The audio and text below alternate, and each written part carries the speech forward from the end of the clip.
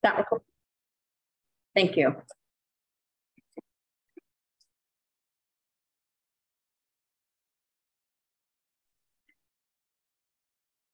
Good afternoon, everybody, and welcome to the North Sydney Local Planning Panel. I would like to acknowledge the traditional custodians of the land, past, present and future and emerging.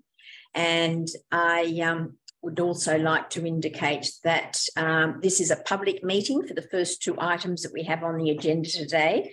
That is for the matter of 4 Honda Road and the other second matter, which is 327 Pacific Highway, North Sydney.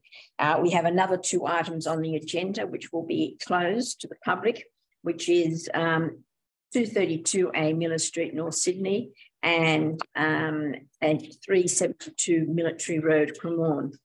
I would just like to preface the meeting by saying that the panel members have all had the opportunity of reading the council reports, of reading the objections that were made to the exhibited development applications, and we have also read the submissions that have been made directly to the panel on all items. The panel is constituted with 4 of us today, and I'm going to ask each one to introduce themselves and indicate if they have any conflicts of interest. Jan Morell's my name, and I've been the chair of the North Sydney Local Planning Panel since its inception, and I am a retired commissioner from the Land and Environment Court, and since retirement I work on local planning panels as a chair or expert member. Can I invite, and I do not have any conflicts of interest, can I invite Lloyd to introduce himself? Oh, yes. Good afternoon. My name is Lloyd Graham. I have no conflicts of interest. I have a background in town planning and urban research, with most of my work being in Western Australia, in the state government planning department, and subsequently on the State Administrative Tribunal in WA.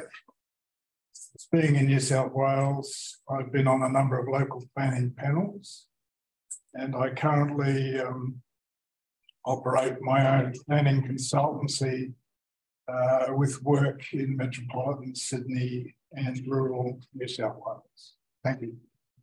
Thank you. Meredith? My name's Meredith Trevelyan-Jones. I've an architectural background. I've been a resident of the local government area here in North Sydney for over 30 years, and I'm involved in the local precinct system, and I'm here as a community representative, and I don't have any conflicts of interest in relation to this project. I believe you'll be sitting out on item 4. Item 4, yes, but not this one. Yeah. Oh, no, yeah. Sorry. Well, this is in respect of all items. Oh, all items. Yes. Okay. Well, a perceived conflict of interest in relation to item 4, so I won't participate in that one. Thank you. And Brendan? My name is Brendan Randalls. I'm an architect and urban designer, and I'm on numerous design review panels throughout Sydney. I've been I continue to practice professionally, and I don't have any conflicts on any of these items. Thank you very much. Now we have, I can see John Kenny and Morgan Kelly on the screen. Do we have any other people that we require to admit to this meeting, Peter? We do, but a lot don't have the video on. Sorry? A lot of them don't have the video on. All right. All right. So I understand that there are a number of people who do not have their video on, but you can turn them on if you're capable of doing that in terms of having that technology, and that's way great. And then there'll be others that we probably just hear from. Very well. Let's go to the first item, which is 4 Honda Road, Carraba Point, and this is the subdivision of the lot into 2 lots and the construction of a new dwelling, and the alterations and additions of the existing dwelling, and also includes stormwater works. I have listed here, I note that there's been 9 written submissions made to the panel, and I understand and have read that there were 20 submissions when the matter was advertised. So I can go to the first submitter. I have John Kenny. Thank you. You're there. I'll just go through the names and then I'll ask you to address the panel. Peter James? No. Mark and Maria Darian Smith? No. Morgan and Hannah Kelly? Yes, I'm here. Thank you. Good. Oh. And Councillor Mary Ann Verigi? She'll be in the council meeting. Curtis and Shirley Davies? I'm aware that Curtis Davies couldn't be here today, unfortunately, because of a last-minute work commitment. Oh, right. Okay. Unable to attend. Thank you for letting me know that. Bill Tulloch? Bill Tulloch, consultant? Yes, he is there. I can see he's there. Okay, I can't see him. Yes, I think my video is not working there, but I can hear you, Commissioner. Oh, okay, Jan, or Chair. Okay, thank you. Chair will be good. And Sandy XQ. Sandy's not there? Okay, then I will call those names again and give those people the opportunity of joining us. But, and I have Kerry Gordon, who is the consultant planner for representing the applicant. Thanks, Kerry. Yes. Okay, so first of all, could we hear from John Kenny? All right, well, thank you very much. And I think a lot that list that you just read out was a lot of people that provided written submissions to this panel. Weren't planning on attending, but thank you very much for allowing me to address the panel.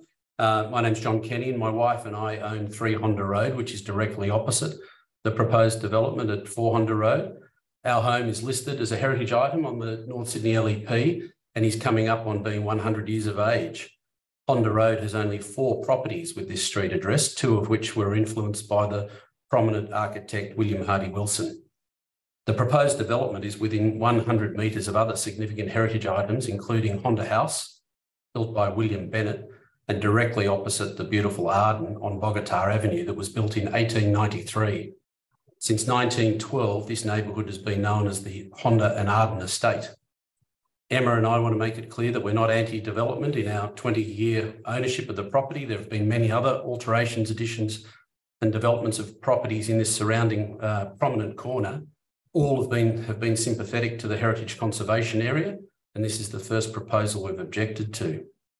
The proposed subdivision on this site, well, quite simply, it just destroys the entire premise of the Carrabba Point conservation area that specifically lists the current subdivision pattern of the Honda and Arden estates as being important to protect.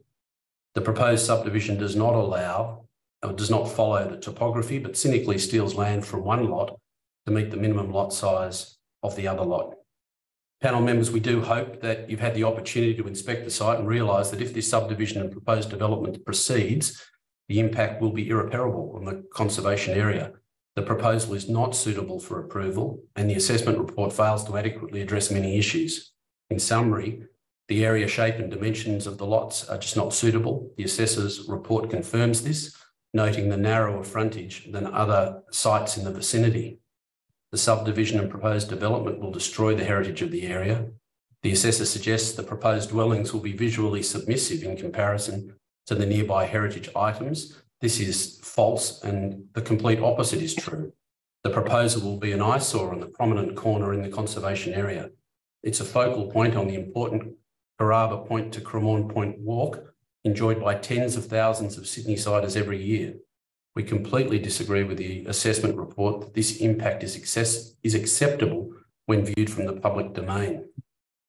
As noted in the assessment report, House 2 has several design features that are not characteristic to the conservation area, but somehow the assessor seems okay with this. We are simply not.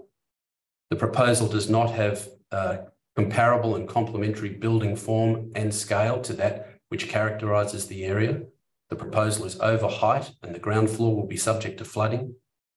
There is an unacceptable loss of the tree canopy. No traffic management plan has been submitted or considered, and the street was recently on Channel 9 News as a result of a gridlocked suburban street caused by development more than half a kilometre away. And finally, the community's concerns simply have not been satisfied by the proposed conditions. So panel members, please listen to the local community, please listen to our consultant, and please protect this conservation area. We respectfully ask that the panel members reject this DA and the subdivision of this site, and I want to thank you very much for your time and listening to me. Thank you very much, Mr. Kenny. If any of the panel members have a question of the presenters, please just indicate. Otherwise, I'll move on to the next speaker. Yes, I just. Did you have a question? Thank you, Lloyd Graham. Yes, I'm sure you're aware that under the R2 zone, a 450 square metre lot is permissible.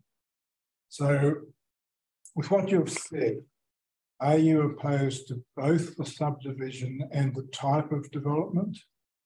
Or do you accept that the subdivision would be allowable at 450 and then you're opposed to the actual physical form of what's being suggested in terms of the residential structure? I think one follows the other. Thank you for your question. I think one follows the other. We contest that the subdivision is inappropriate and doesn't meet the requirements. And I think our consultant, Bill Tulloch, will speak to that in some detail. If, however, for some reason we're unsuccessful in that, we think the remaining proposal has significant problems with it as well. Okay, thank you. Thank you, Mr. Kenny. Mr. Peter James, you're not here. Are you here? Now you've joined us. I believe No? he's Right, thank you. Mark and Maria Darian Smith.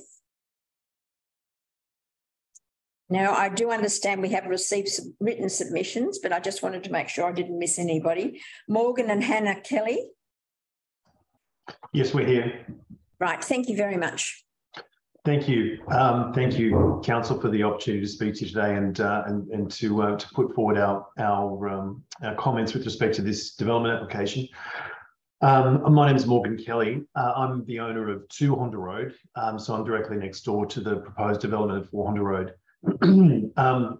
Look, in summary, it's hard to say that, I'd echo everything that John has just said and agree completely with all the points that John's just made very eloquently. A feature of the Carrabba Point area is that we have an area which has large lots and they have a single high quality residence on each of those. The subdivision proposal turns one of those single lots, which is pretty comparable in size to most of the neighbouring properties, into 2 lots half that size. And then notwithstanding the comments that were just made about the size of them, it's just simply not consistent with the remainder of the area. On each subdivided lot, it's proposed to develop a dwelling that's larger than the current home on the existing lot. I'm going to go into these points in a little bit more detail, but the proposed spend of $1.2 million suggests that the quality be significantly below the standard for the area. And I don't know how you could even build an apartment for $1.2 million. And with the current pricing in the building industry, it doesn't seem to be commensurate with the required spend that would be needed for this kind of development, at least for a quality one. And the plans demonstrate the characteristics of these properties won't be in keeping with the quality of the surrounding properties, particularly, for example, the roof. The proposed subdivision doesn't meet Council's own stated objectives, which are to retain the character, lot size, and protect the natural features of the site.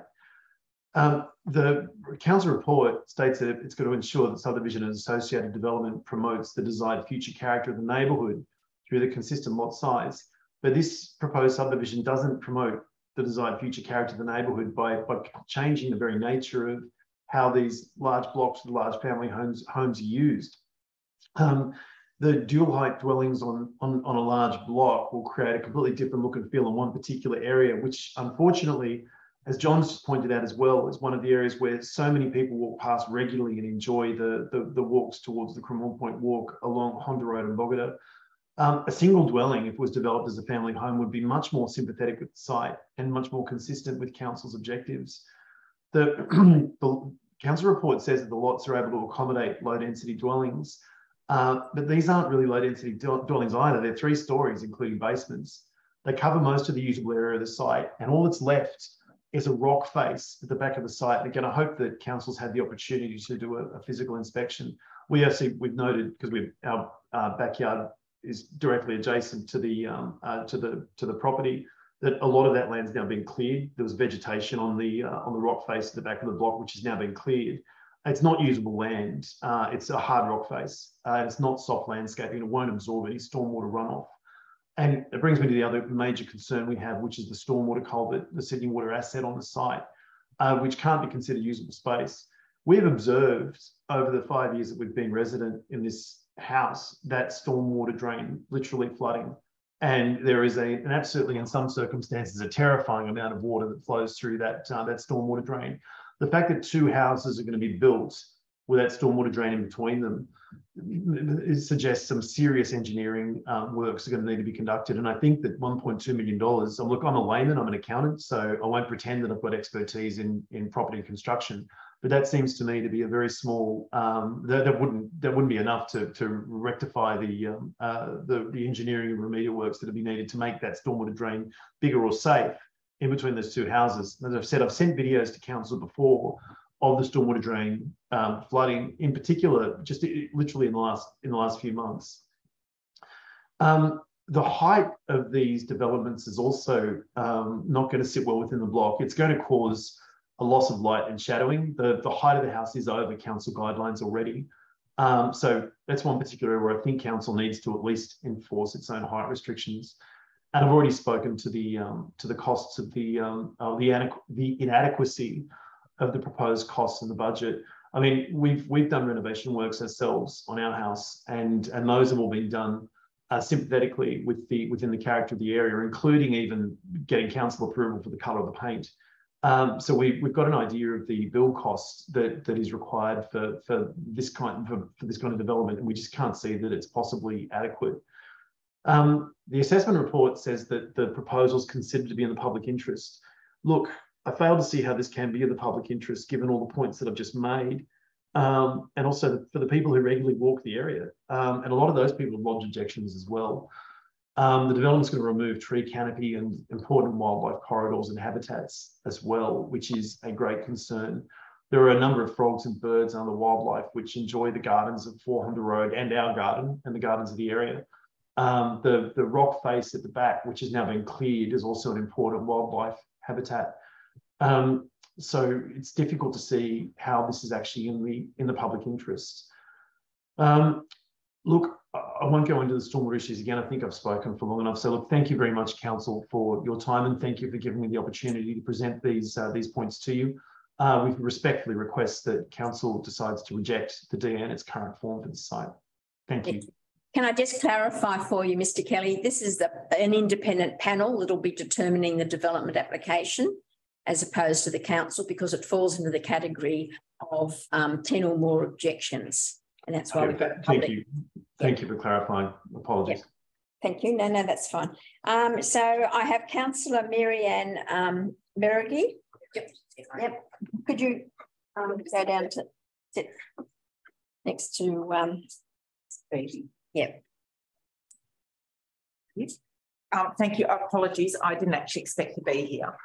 We had an EGM. Yeah, you might address also the people. Can I just say that Councillor Berrigy is here in person because she has been in a meeting next door, which she will be going back to. So as soon as we've heard from her, she'll be returning to her meeting. But she did register to address the panel. Thank you. Oh, sorry. We've got one question of you, Mr. Kelly, from Lloyd Graham. Thank you. Yes. Mr. Kelly, you just touched briefly on privacy and overshadowing. I assume your property is to the west of the subject land, and if so, do you have a concern with overshadowing onto your property and any privacy concerns? I do, very much so. We have a swimming pool that's on the boundary between the two. Well, it's back from the boundary, and we have grown a hedge between the two sites. But this development will overshadow our swimming pool and also look down into it. Thank you. Yeah, I have a significant concern about privacy and overshadowing in that regard. Thank you. Oh, and there's also a major living area, a balcony, which is proposed. Oh, sorry. Oh, sorry. My wife's telling me. Sorry, my wife's having me put into this as well. Sorry. Sorry, they will look directly into our living room and our kitchen as well. Thank you. Okay, thank you very much, Mr. Kelly. Thank you, Councillor. Thank you. My name's Marianne Berrigy. I'm appearing as a resident, not as a councillor. I live in Carrabba Point, and speaking and heard the other conversations from the other landowners around. I'm sorry, I had my notes at home, so I'm kind of on the fly because I did expect to be back home and the meeting ran over. I have significant concerns about this DA, and I will say it is on an iconic walk. It's not only just a Sydney iconic walk, it's an Australian iconic walk and it's an international iconic walk. And we often say, look at developments such as the Blues Point Tower and go, oh my goodness, how did that happen? And that's what we're faced with today. This is completely out of character with what is there. It is in a conservation zone. It is heavily trafficked by pedestrians and by cars. It does not suit the character. That does not mean that I object to any development, but this is an inappropriate development in an inappropriate site. In relation to the traffic, I'm absolutely astonished that there's not a traffic management plan that has been asked to be prepared for this. I think it's about the first application I've seen without one. Carrabba Point is literally one road in and one road out. I think one of the speakers commented that the road made the Channel 9 news recently because cars couldn't get through. And people had spray painted no parking on the road. Well, they weren't the residents, it was the garbage trucks, because when cars are parked as they are, nobody can get through and the trucks can't get through. And a traffic management plan needs to stipulate the size of vehicles that are available to be used for this site.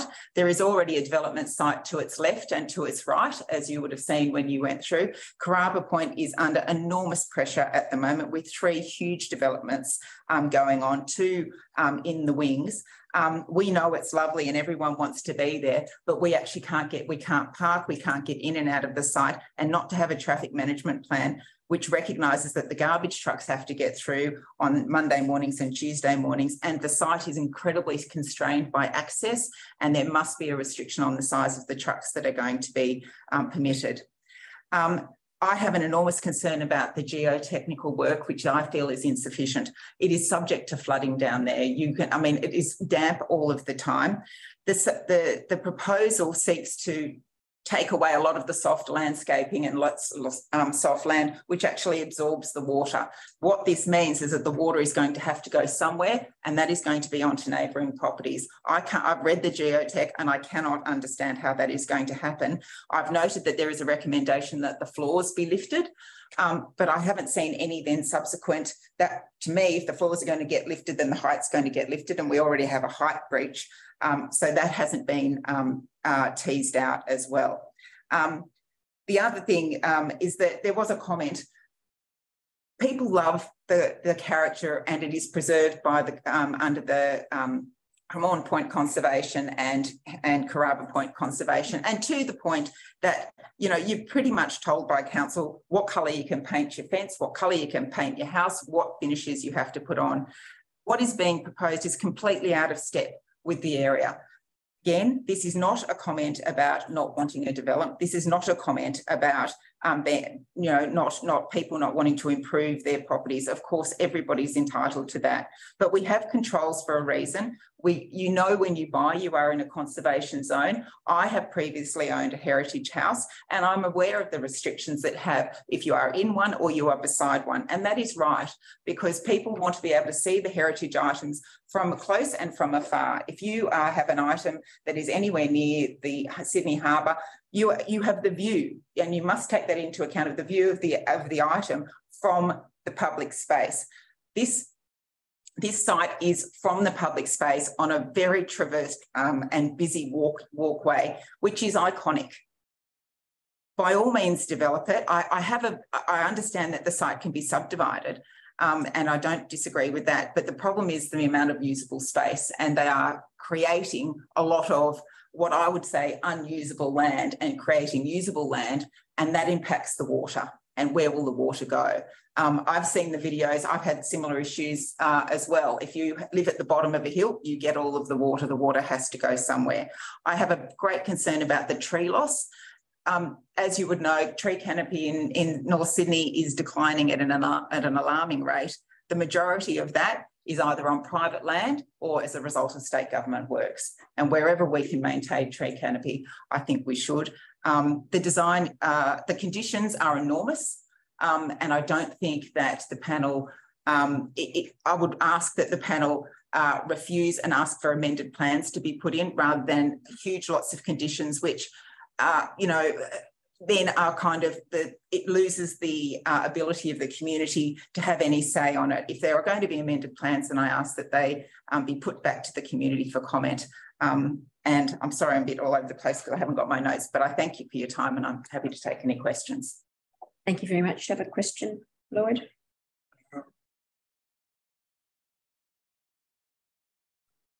I was waiting. Meredith, well, yes, I've got a question because you talk about the iconic walk and what this will look like from the public sphere. Do you have specific criticisms in terms of because you're talking about the design of, it's not development per se, no. It's these two buildings. It is, and it's the look of what the finished product will look like. It's at the moment, it's one building, and of course, when you have two, that does change the look, but it uses all of the land around it, and it takes away the setback and the relief that you get, because it's not just that building you're wanting to look at, it's all the heritage items around it. And I do say, like, you look at Blues Point Tower and you go, how can that be there? All I'm asking for is that the development be sympathetic to the environment in which it exists and which it has existed for quite a long time, just like the other heritage items around it. And when I look at it, it's like a sore thumb. And I just think that we could, the objectives of the conservation area is to maintain the character, and this is completely out of character. So you think it's an unsympathetic response? I find it's a very unsympathetic response in what is a beautiful, as you've all seen it, it's beautiful, there's trees, it's, you feel like you're in a gully before you go to the walk, off to the Cremorne Point walk or off to the Carrabba Point walk, but that corner will just stand out like a sore thumb. And I don't think given the amount of space that they're looking to build on, any landscaping is going to be way insufficient. Actually, you do have a question. Yes, I knew you'd have one. I was just thinking how to frame it. Oh, God. You accept, don't you, that you can subdivide this land? Oh, absolutely. Look, it is permissible.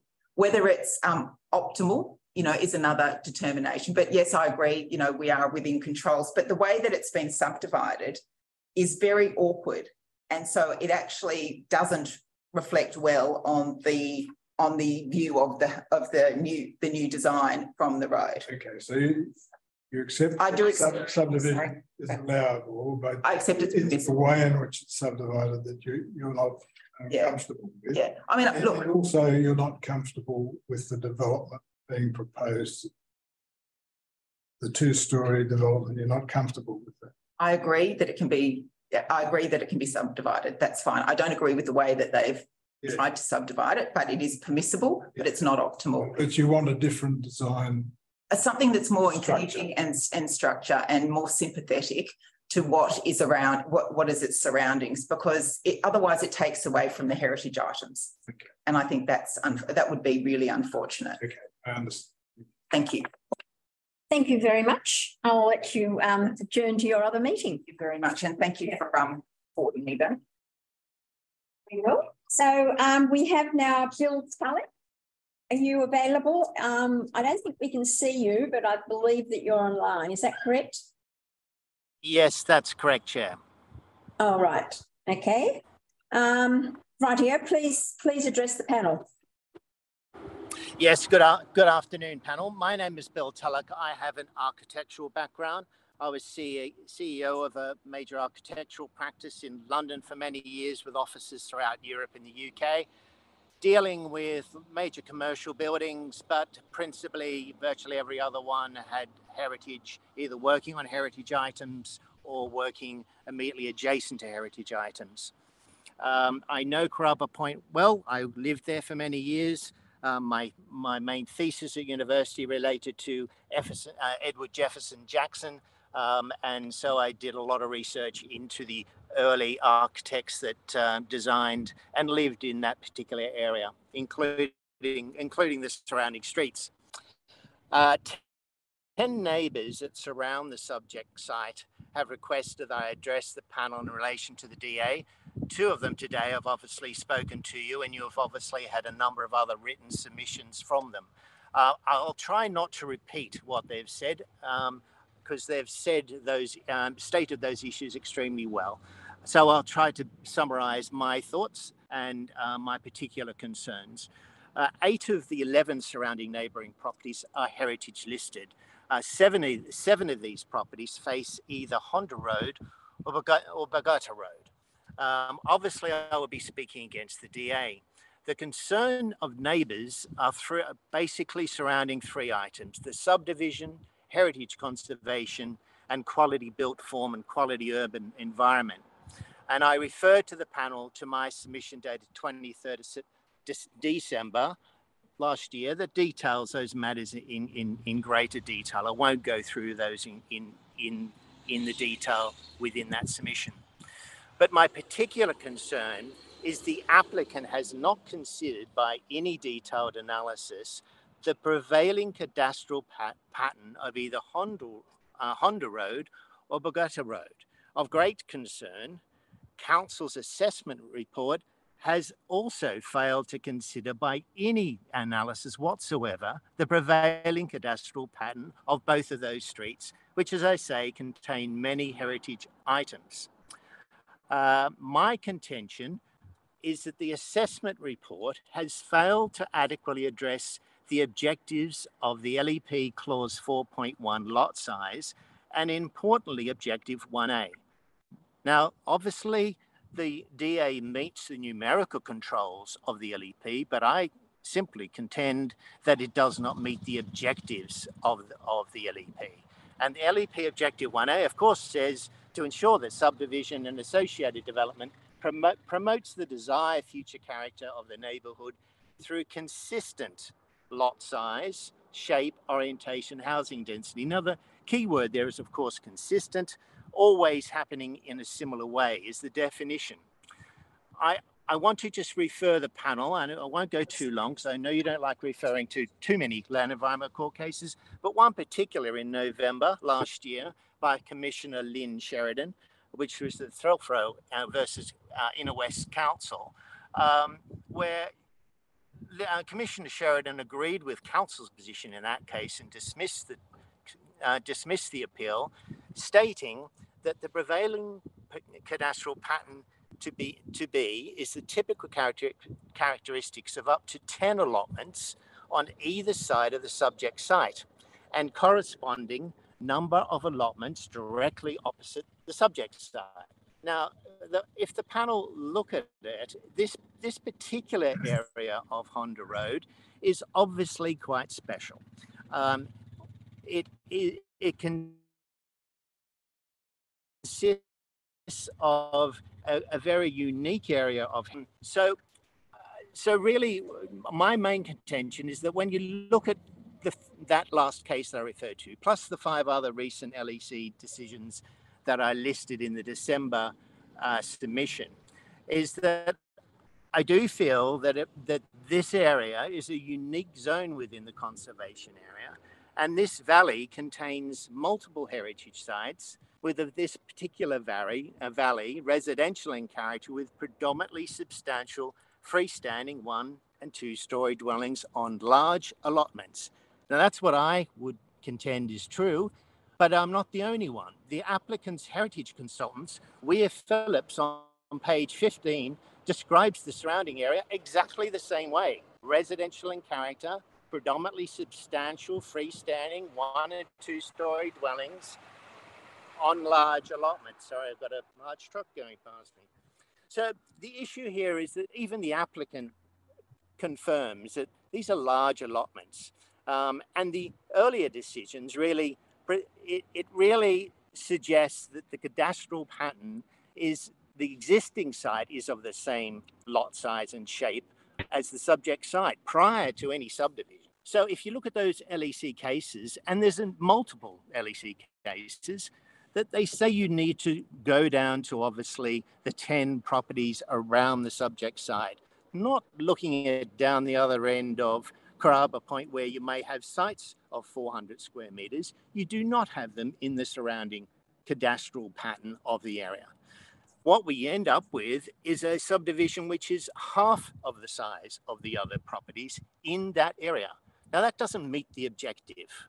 So I say, although it meets the numerical control, it does not meet the objective. And therefore I ask the panel to refuse the DA.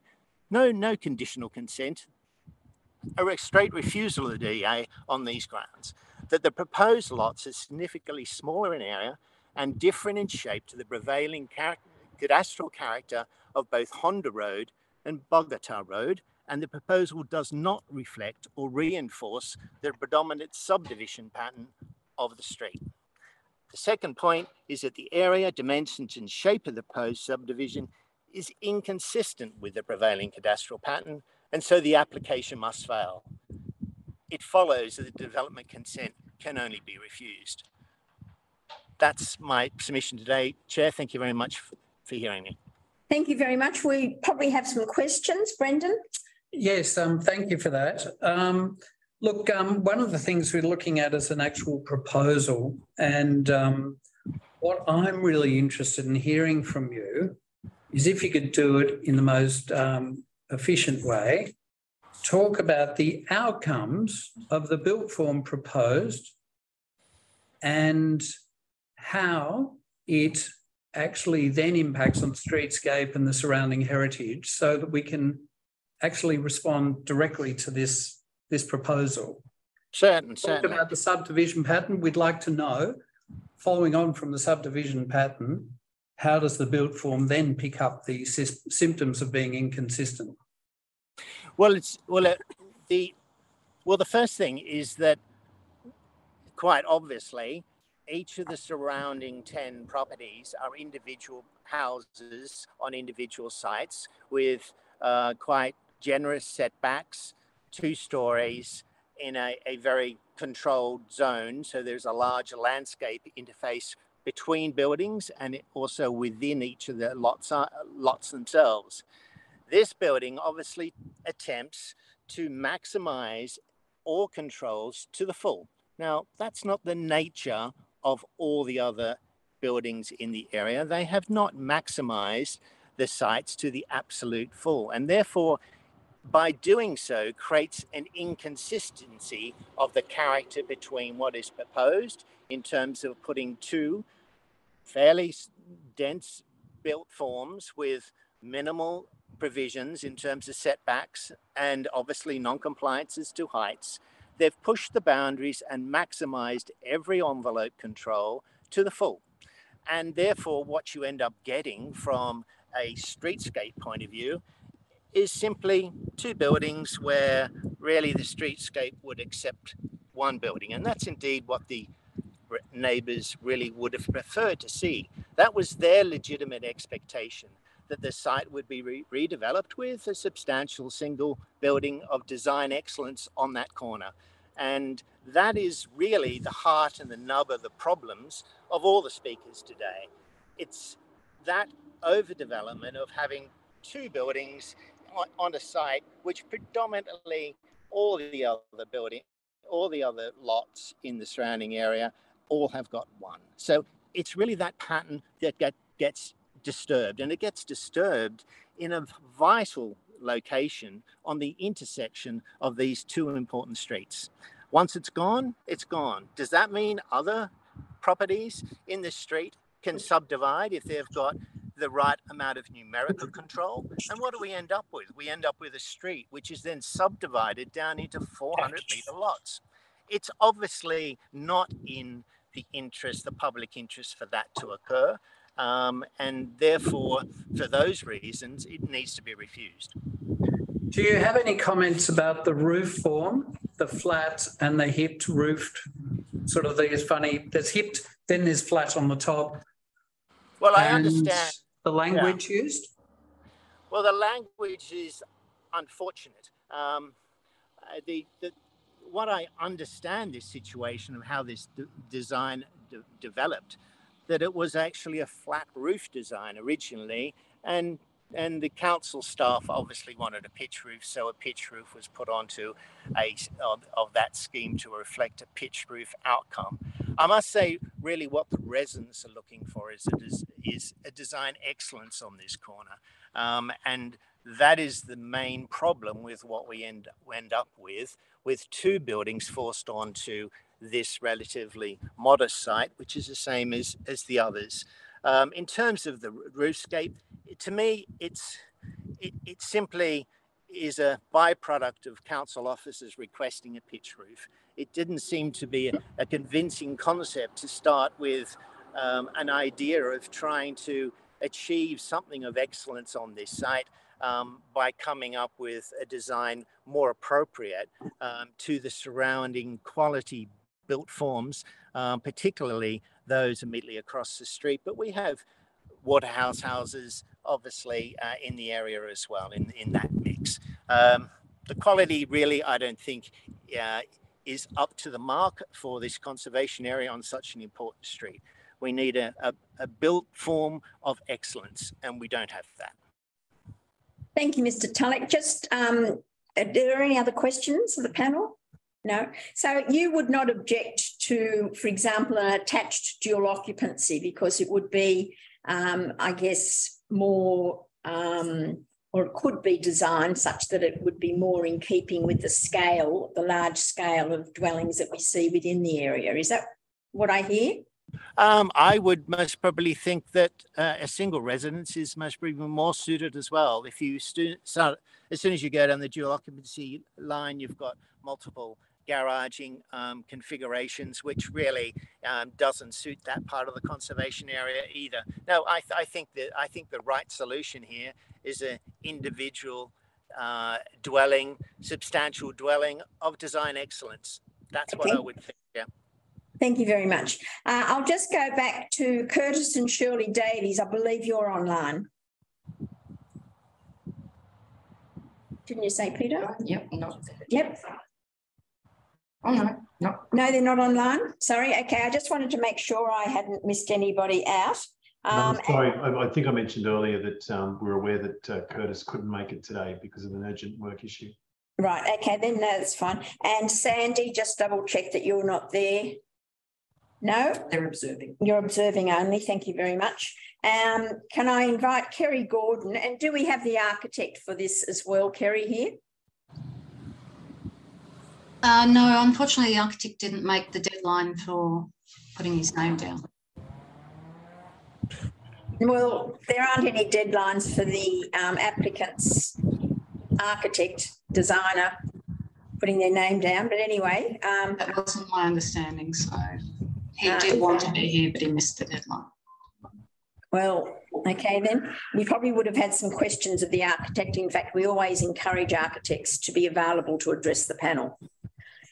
Okay, Kerry Gordon, you've heard what others have had to say. So can I invite you to respond to some of those issues? I'll go through the submissions and then I'd like to address two of the conditions. Thank you for the opportunity of speaking. The first person who made submissions was Mr. Kenny. His concerns related to breach of the height control and the fact that the proposal didn't follow the topography. The proposal breaches the height control in two very specific locations. The first one is at the corner of an eave, and that breach is relating to the fact that the stormwater channel is being relocated, and that corner of the eave is over the existing stormwater channel, which is up to 1.9 metres deep. So if the building dropped down to be consistent with the height control in that small location, you would end up with a part of a building 1.9 metres lower than all the rest of the building in a situation when that topography is not going to be visible in the future. So it makes no sense. It makes more sense to actually breach in that location. The second breach of the height control relates to the pitched roof. And as was alluded to by Mr. Tulloch, originally the design had a flat roof. The reason the design had a flat roof was to minimise its visibility and because the existing dwelling on the site has a flat roof. So that approach was seen as the best way forward, given the existing building on the site is a neutral building. and given that it adjoins a building to the west that's not an item and buildings to the east on the other side in Pagoda Road that are not items. Yes, there is an item across the road in Honda and there are items behind, but the majority of the immediately adjoining developments that where you will see either the changes to dwelling 1 or where you will see the changes to the new dwelling 2 from the adjoining properties, they're not heritage items. You will see it from the street, and yes, there's a heritage item opposite that you will see it from. So that's the reason why there's a second breach, simply because council required a pitched roof to be put on the development. The design of the building was a focus of a number of the submissions. The design of the building has gone through a very long process, as it has the design of the subdivision, where we went to a pre-DA with council and were given guidance by council's heritage expert in particular. We followed that guidance at every step of the way. We then lodged. There were further requested changes by the heritage consultant and council's planner, which we did, and further changes again. So every single change that's been requested, we have done at the request of the consultants, the staff. There was a suggestion that the development was an overdevelopment of the site. The proposal complies with the minimum lot size. My understanding of how the legislation works is if you comply with the numerical control, the objectives have no role to do legally. So the fact that it complies with the 450 is the relevant point. Having said that, when you're looking at this conservation area has a very eclectic subdivision pattern.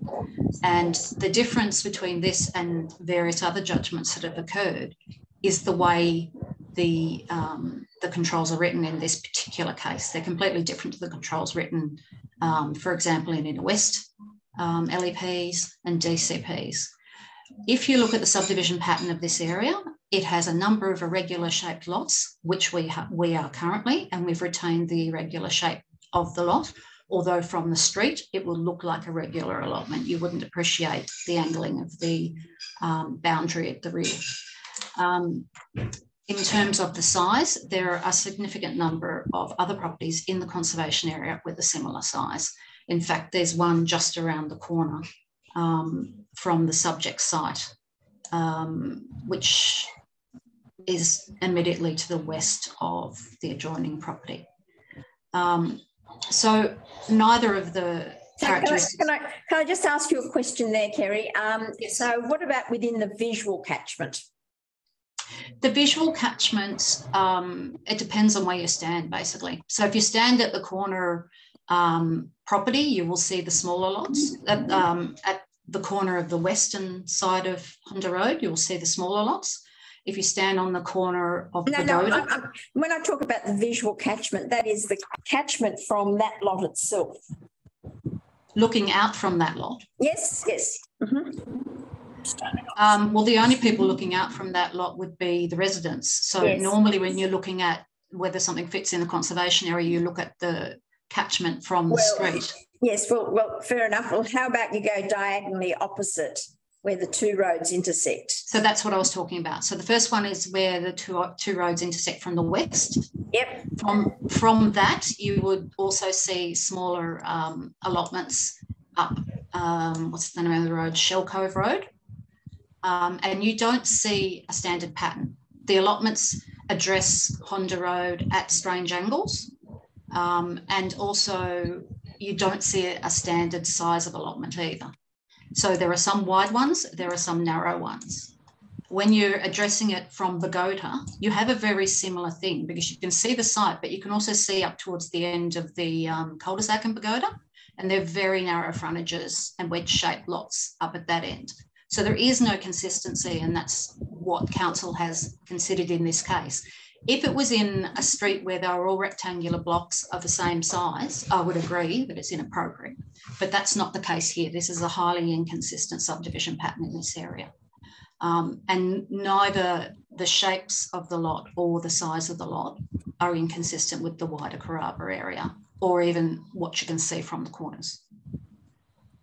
So that would be my response to that one. One of the other concerns was with the design and a suggestion that it was substandard quality. That hasn't been raised by council or council's heritage person. The 1.2 million would have been an amount that was identified originally, and council asked for a costing. The development has morphed quite a lot since then. The council asked us to do additional works on the existing dwelling to put a pitched roof on so that it would respond better to the conservation area than the current flat roof. And the amount of stormwater works have changed quite a bit since it was first lodged. So I don't think there's any... So there wasn't a revised CIV? I don't know whether there was. I am unaware if there was. But that was the figure that was originally lodged.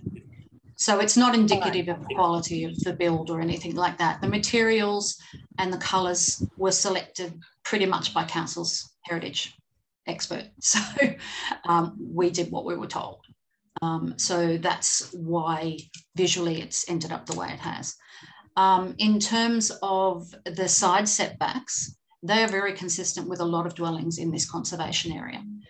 In fact, the distance between number 3 Honda and its immediately adjoining properties, side setbacks, are the same. So I don't think there's a concern with that. In terms of impact on trees, the significant majority of vegetation on this site is being retained. The whole idea of this design of dwelling 2 was to retain the significant vegetation in the rear yard of that property. That was fully supported by council. Some of the trees that are being taken out don't require approval because they're undersized. And we're retaining the significant trees to the Honda Road frontage. So there will be a mature landscape setting immediately when the building is built. So I don't see that that's a major concern in terms of assessment of the application. There was concern raised in terms of the wildlife corridor.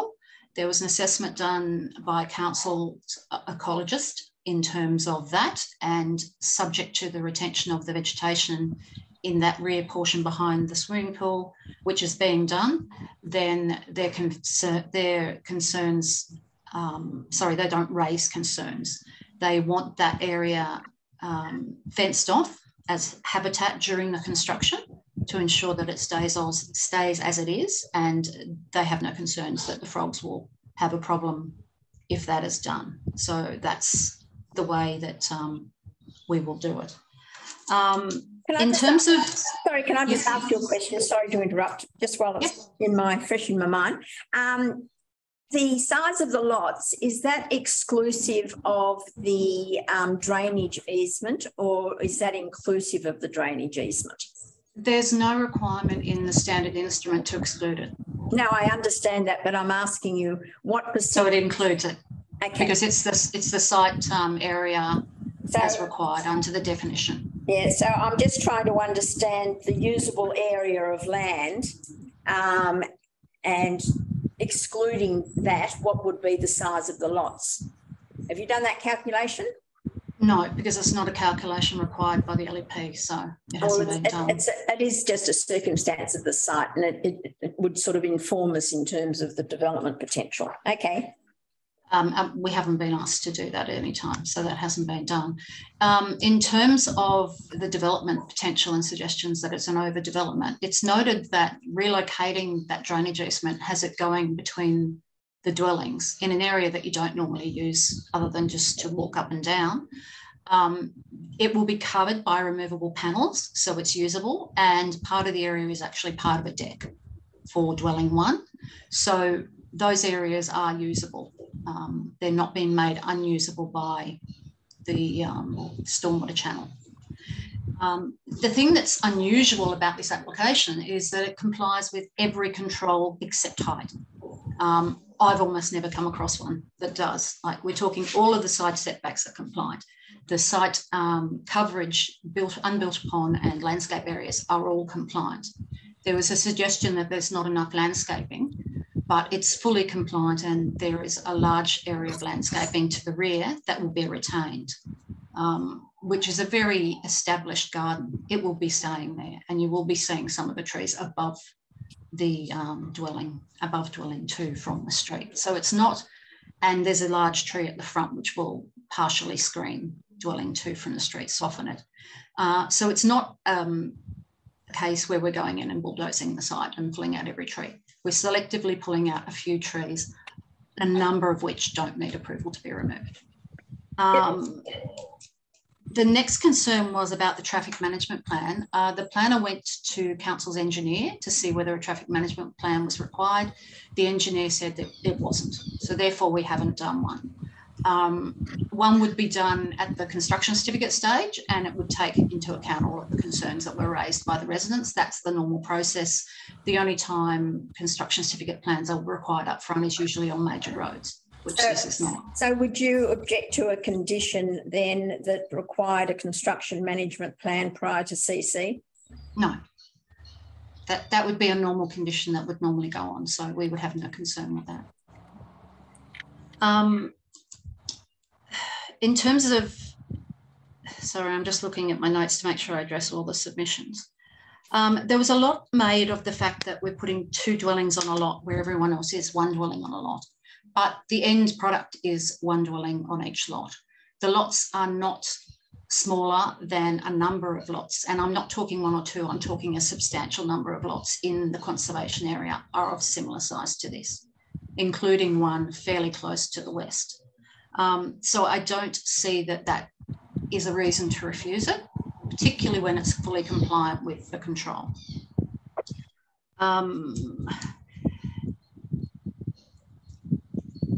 I don't think it's reasonable to say that the Carrabba Point Conservation Area is characterised by large lots and large dwellings. Parts of it are, but parts of it are also characterised by quite narrow fronted lots, and the development is quite consistent with that.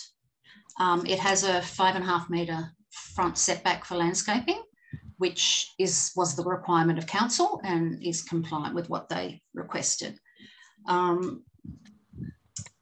No usable space, I've addressed that. In terms of stormwater, there were major discussions all the way through this from before it was even lodged about stormwater and flooding and how to handle it. The design raises the dwelling so that it's above the flood level by 500 mils, which is a requirement. So we have done that. The existing dwelling is currently under the flood level, but works are being done, which will protect it better than it currently is in terms of keeping water out. There's a condition of consent which requires the same amount of on-site storage to be retained as is an existing case, so there will be no external impacts in terms of flooding. The flooding will occur on the site and the design is catering for that, being elevated. So can you just, sorry, Kerry, can you tell me the percentage of the existing house that will be retained? I haven't seen a demolition plan of what would be retained. Okay, so if you go to the floor plan. Yep. So probably the one on page 113 of the document is probably the best because that shows the roof. So you can see the existing garage to the left, that's retained. Where it says existing roof, that's a 2-storey element that's retained. Where it says new pitched roof, that's retained underneath a new pitched roof. And the addition is that small pitched roof at the front. And then part of the dwelling is also demolished, which currently straddles the stormwater channel and is not in a very good location for any part of the dwelling because it straddles the channel. So the significant majority of that building is being retained. And the only reason we're changing the roof on the dwelling is because council asked us to. Otherwise, the roof would have stayed as is as well. It would have just been the addition to the front and the demolition to the back, and then opening up and putting a balcony on. So quite relatively modest changes to that one. I'm just sort of thinking, given the flood levels and that this still doesn't, I know you can do alterations and additions, but at the same time, does it not provide the opportunity to build a home within this area that is above that flood level? which would be required of any new dwelling today, because that house certainly looks like it's past its use-by date. Yeah, there's no obviously requirement to do that. It's wholly consistent with the floodplain controls in that it's improving the situation for the existing dwelling, and the new component is fully constructed in terms of flood safety. So it will have all the power points elevated, it'll be constructed in materials that can withstand floods, all of that sort of thing. So there was a lot of back and forth between council's engineers and our stormwater and hydraulic engineers. And in the end, council's fully satisfied that this is not of concern. Right, okay then. But I have a question there, because dwelling 2 does include a couple of basement rooms which are well below flood level. And I know that they're not labelled as habitable space, but it would be very easy for somebody to convert that in the future to a workroom, which would be habitable space and would then be below the flood level. Is that correct? Well, you couldn't convert it to habitable space without approval. And the point is it won't flood anyway, because the engineers have worked on that in particular, and there's no external doors to it. So the only way you can get to it is from the level above, and the level above is above the floor, the flood level. So therefore water won't get down into that. So that structure is fully tanked then? It's fully designed so that floods can never get into either basement. That was one of the major discussion points, other than the culvert and the stormwater channel, and also ensuring that no loss of flood storage happens on the site. You referred to the floor level of dwelling 2 being 0.5 metre above the flood level. It's actually 300 millimetres. Oh, sorry, my mistake. Yeah. No, well, half a metre is the New South Wales standard, so this is less than that. The requirements are something that the engineers, as I said, fully discussed and agreed are appropriate to the site. So I wasn't advised that there were any concerns with flooding from council in this design. We've done everything that council wanted in terms of flooding and more. I mean, at the moment, there's no easement over the stormwater drain, and we're providing an easement over the stormwater drain. At the moment, it's unsafe because it's not covered. We are covering it with removable panels so it can be accessed for maintenance, but it's safe for the public and for the owners on the site. So there's a lot of cost going on to the site in terms of public benefit of the stormwater system and safety. In that regard, Kerry, would the applicant accept a condition to require that they maintain that? I don't know if they could legally do that if it's an easement in favour of other people. Well, definitely. The difficulty is if you have part of your veranda that's over the stormwater and then it's not functioning and nobody can see it, it seems to me that it's something, given the design, that the applicant would have to commit to maintaining that free flow of that drainage system. So what it is at the moment, there's going to be panels that you can see through over the entire channel except for where the veranda is. They're all removable, and the part of the veranda that's over the channel is a removable panel as well. And we've agreed to a condition which requires the owner to foot the cost of removing and replacing that deck. And that's the standard approach that you would normally do to provision of access to the stormwater channel. You can see the stormwater channel from the street frontage if you stand and look over the low fence that's there. So any blockage would be very obvious regardless of whether the deck is over it. You were talking about a lot of costs being incurred in terms of the flooding, etc. But presumably there's a fair amount of cost being saved by extending the existing dwelling as opposed to knocking that down and building a new one with a floor level above the flood height. Is that correct? No, unfortunately, when you renovate, it usually costs more than when you knock down and rebuild. So it was just, that was the way the process started with our pre-DA. So we didn't think we would be allowed to knock it down and rebuild. So that's why we went down that path. But it's not a contributory item. No, it's neutral. But usually neutral items aren't allowed to be demolished. No, well, that's why we weren't demolishing it. And not if it's really a detraction. I don't agree with that. Anyway. Can I speak? Yes. Kerry, it's really disappointing that the architect's not here, because a lot of the issues that we're talking about, I would have expected to see in the architectural proposal, including an analysis of the existing area that actually showed how the built form and the gardens fit with its surrounding context, its conservation area. But the closest I could get to that was finding a hydraulic drawing that had an aerial photograph with all the surrounding lots. And I just want to say to you that all the surrounding lots are very large, and they're precisely as they were described by Bill Tullow.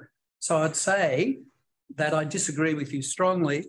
The other thing is a lot of the objections were talking about the public domain, and that means talking about the street and how the building appears to the street.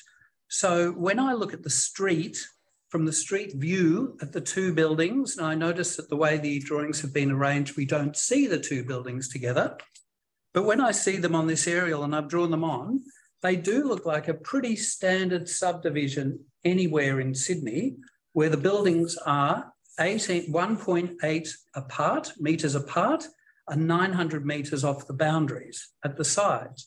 Like this, you must admit, is an outcome that has been created by the rear of the site being the concentration of all the landscape, and the street frontage having the concentration of this bulk and producing a character that you do not find in this area. So I really have to refute what you're saying. I'm talking about this street, these streetscapes, and I'm not actually able to find any evidence in the proposal of a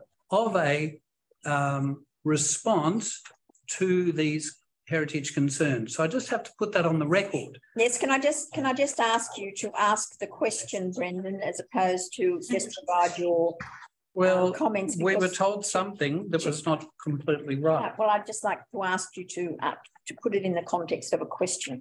Okay. Now, in terms of the house number 1, I really wonder, when I look at the sections, I'm just wondering about your veracity that most of the house is kept, because for a start, you're building a wine cellar under the garage. I'm just not sure how it's being achieved. I couldn't tell you how it's going to be constructed, but it's going underneath the existing building, yes. Okay. But it's not a very large wine cellar in terms of it would make the building structurally unsound. I mean, at the end of the day, when you're on Bogota as opposed to Honda, that dwelling on the corner is going to be brought forward onto Honda, and then you've got the length of it and the double garage on the side street as well. So its footprint from the public domain is very significant. That garage already exists. So the only change in the length of the building, what I'm saying is the rumpus room. Yeah, the following on from what we were talking about in terms of what part of the house is to be retained, and could you in fact get a better outcome if you didn't want to salvage what remains of it? And in fact, is that the best approach? As I said before, the heritage controls require us to keep the house. So we can only demolish the house. No, the heritage controls don't require you to keep the house at all. It's neutral. You're allowed to remove property dwellings that degrade from or detract from. But my understanding is that ones that are neutral, you're supposed to retain. Well, I don't know when it was assessed as neutral, but I would say that it's not neutral today. Well, that's what it's called in the controls. We'll check internally, won't we? Yeah. Kerry, the other thing I'd like to ask you is, when I look at the house number 2, it seems as though the underside of the house is all open, right? The water can just flood in that area. That's the intention. That's part of the flood storage. So how do you actually allow that to happen, but vermin not to also flood in that area? I'm sure it's something that occurs in a lot of sites, because a lot of sites are designed in this way. I don't know the exact technical. Well, I don't know, treatments, because I'm just looking at your drawings. But a lot of sites are elevated houses, and this is a partially elevated house. Well, it's not explained anywhere, and there are very few levels on the plan. So it's really hard to know how this is being managed and controlled. Well, if you look at section 3 on page 121, there's quite an area that you can get underneath. So presumably it would be simply a matter of crawling under. Mm-hmm. It was more like, how do you protect the underneath part of the house from being full of everything else? It's like any other raised house. You would have to maintain. Okay. Housekeeping. The house has to be raised and it has to be open, because otherwise there's no storage for flood. Now, and if the house isn't raised, then the house would flood.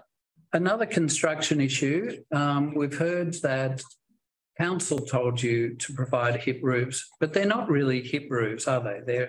I didn't say that. I said council provided a pitched roof. I'm wondering how you provide the flat roof and the tiled roof. How are the materials? What are the materials of the flat roof? The flat roof is a garden. It's not a roof. So if you go to the floor plan on page 119, you'll see beside bedroom 4 is a garden, which is the flat roof. Not on house number 2? Yeah, that's house number 2. It's the garage roof. No, this bit in here. There's a bit, I think quite flat, perhaps. It's flat. It's pretty well flat. We could call it a skillion. Maybe it slopes at 1 degree. But I'm just wondering what the appearance is that as you come down the hill, you're looking at the top of your house and you're seeing that the roof is not in fact a hip roof. It's a flat roof on the top of the roof. And what would be the appearance from all the heritage buildings? So you're talking about the lower pitched part on top? Yes. Not the right. Garden? Sorry, yes, I misunderstood you. You have tiled the appearance of what appears to be a hip roof from the street. Yes. But when you get up above, that only goes up and then it turns into what we would call a flat roof on the top, I suppose, with metal. Yeah. And the only reason that was done was to limit the height and the breach of the height control. If it was to be raised, it would have no impact on views or anything of the like, no significant impact on anything. But that's what we did, and Council's heritage expert was happy with, to minimise the breach of the height control but still provide the visual pitched roof from the street. I was just wondering if you did any visual analysis of what that would look like from all the surrounding heritage buildings where they can see that, and from, in fact, higher places in the topography looking down on these houses. No, it feeds into some of the concerns about the building quality. The other thing is, I was looking at your 3D representations along the streetscape, which ask that question. And can you tell me, is that an accurate depiction of landscape along the edges of the building? Sorry, I haven't got that diagram that you're talking about, so I can't respond to that. There is a very large tree to the western corner of the lot for dwelling 2. Is that what you're talking about? I'm talking about the street frontages and the landscape. I don't know what the landscape is that you're proposing. So there's a landscape plan attached to the material that you have. I'll just find the page number. So it starts at page 149. And what you've got in front of house 2 is you have the existing tree 1, which is a Cedrus deodora, and it's 10 metres high. So, 15 high by 10 wide. So that is staying. Then in the front garden, you've got LI, I'd say that would probably be a crepe myrtle. Yeah, crepe myrtle on the other side. So you'll have two trees to the street frontage, one quite tall and one slightly smaller, and then that's underplanted. So that's for house 2. For house 1, you've got an existing tree on the eastern corner, what's that? Cappuccino. PCB, whatever a PCB is. PCB. Actually, no, that might be a new tree. It's an ornamental pear, so that gets to 6 metres. And the other one is the crepe myrtle as well, which gets to 5 to 8 metres. So again, there's 2 trees to that frontage, and then there's landscape underneath. So that whole frontage to house 1 is landscaped other than a path to the door and the grating over the stormwater channel. And in terms of house 2, other than the driveway, which is narrowed at the street frontage, and the pathway to the door, that's all landscaped as well. So they will be seen in quite a landscaped setting. I'm just... Because remembering, you're not going to be seeing between the houses very often. It's only from one tiny location. And even from between the houses, you've got the crepe myrtle at the front, which will be viewed in that context.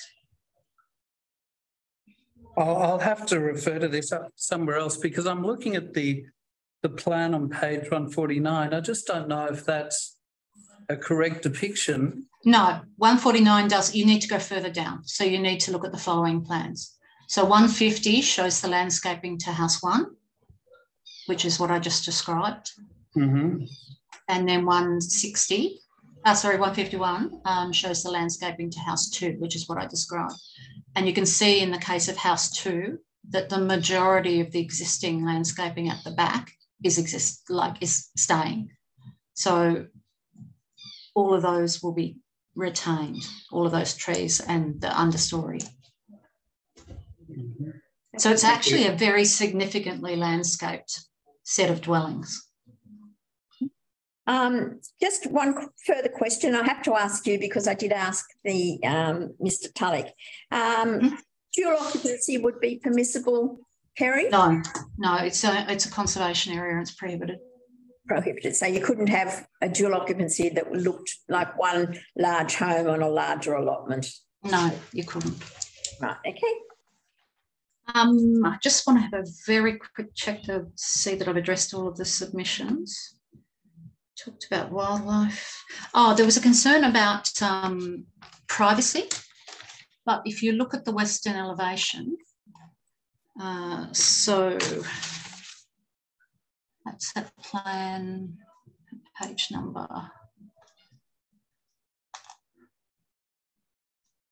Sorry. So basically at the ground level. What DA number? Yep, I'm just looking for it now. So it's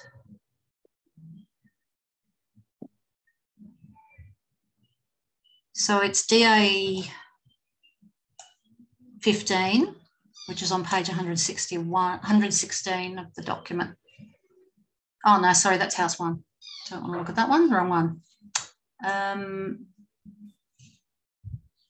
Sorry, it's DA 22. 22, okay, thank you. So when you look at that, you'll see that there are no windows on the ground floor, and there are 2 windows on the first floor, both of which are to bathrooms, one of which is highlight and the other one is translucent up to above 1.5. So there is no privacy impact as a result of that development.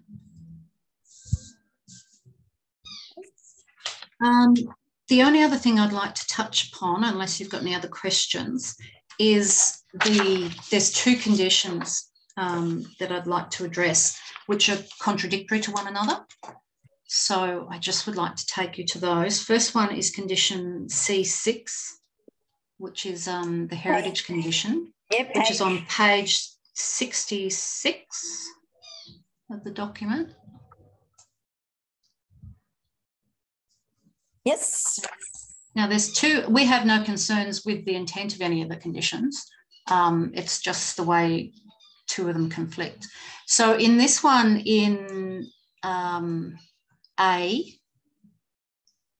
it talks about, no, sorry, not A, C, it says privacy screens to be painted to match the dwelling in a visually submissive tone. Metal finishes are not to be used. No problem with that. Sorry, just one moment. What page are we on again? It's 59. Page 59. 59, okay. Sorry, I gave you the wrong page number. Yeah, okay, yep. So C, we have no problem complying with that one. And then the second part of it, but it conflicts with another one, which I'll take you to in a minute. And then the second part of it is where it talks about the fence, which is A, where it talks about the sandstone front boundary fence to houses 1 and 2. So that's to Honda, to be retained to the existing height and restored if necessary, and then talks about a gate. So having those two conditions in mind, if we then go to condition 13C, which is on page 65.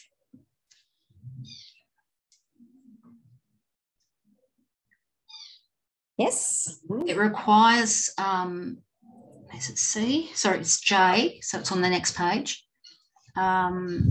At J on page 66, it says any proposed fence is to be constructed so as not to impede the natural overland flow. So all we would like to do is in 6C to add to the sentence subject to compliance with condition C, 13J. So the fence will be retained, but there may need to be some openings to satisfy the stormwater condition.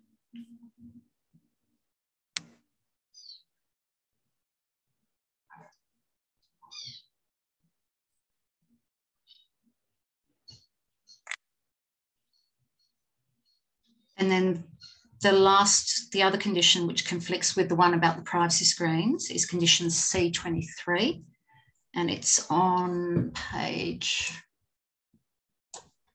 72. So it requires fixed, obscured or frosted glass privacy screens to be attached to the western window, which is window W12.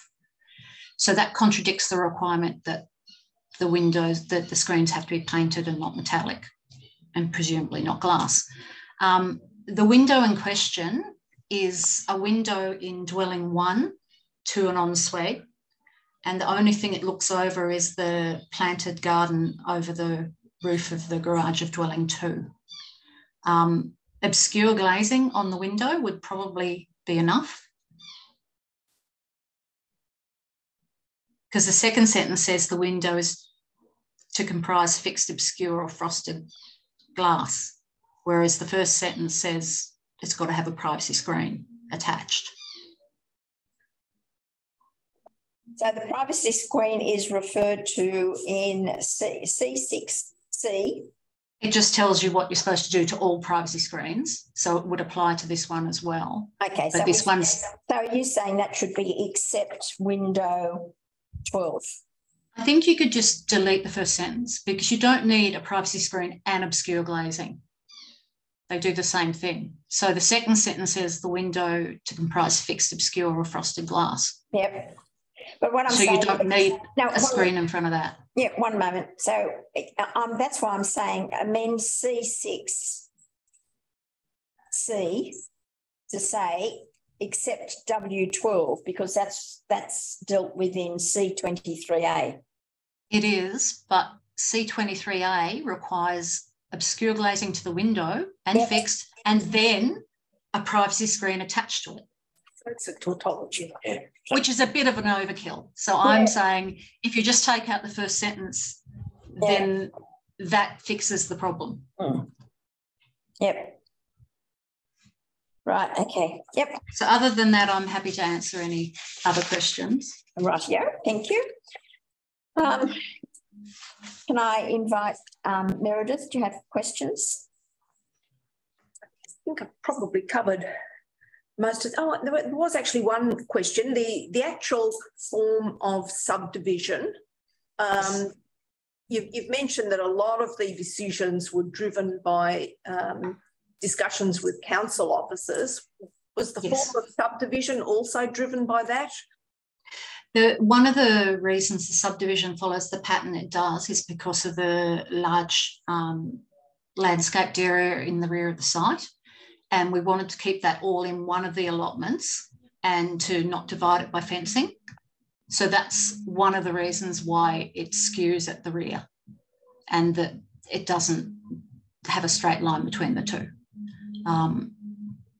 We could have straightened it, but we would have lost some of that vegetation, and that was one of the main aims during the design, to keep the vegetation. Thank you. Okay. Lloyd? Yes, I'm just wondering how you react to Mr. Tulloch's proposal that there should be just one building of design excellence. How do you respond to that? In two ways. The LEP allows the subdivision at 450. And once you satisfy the numerical control legally, you don't go to any objectives, which is what Mr. Tulloch has done. So I don't agree with the way he's assessed that. In terms of it just being one dwelling, that is a development that is permissible, so it could theoretically occur. You would have similar problems if you wanted to retain the landscaped area and the fact that you've got the channel through the site. So it would be difficult to do a large dwelling on that site that didn't have built form in a similar location to what's proposed now. In terms of it being design excellence, there's no design excellence criteria within the LEP. So we're not in a situation for residential flat buildings, for example, where there's a design excellence criteria. The criteria here is for it to be satisfactory in the conservation area, and council's expert has said it is, and we've followed their guidance in the design to achieve that. So it's not a matter of design excellence. If you were to put your mind to that, I would respectfully request that that would be incorrect legally. Thank you. Brendan? No, I don't. No further questions? Nothing further that you wish to add, Kerry? No, I think I covered all the, unless you can think of anything that is the objectives you wanted me to respond to, I think I covered them. Okay then, rightio. Well, the panel will be making a decision later on today, and our decision will be on the website.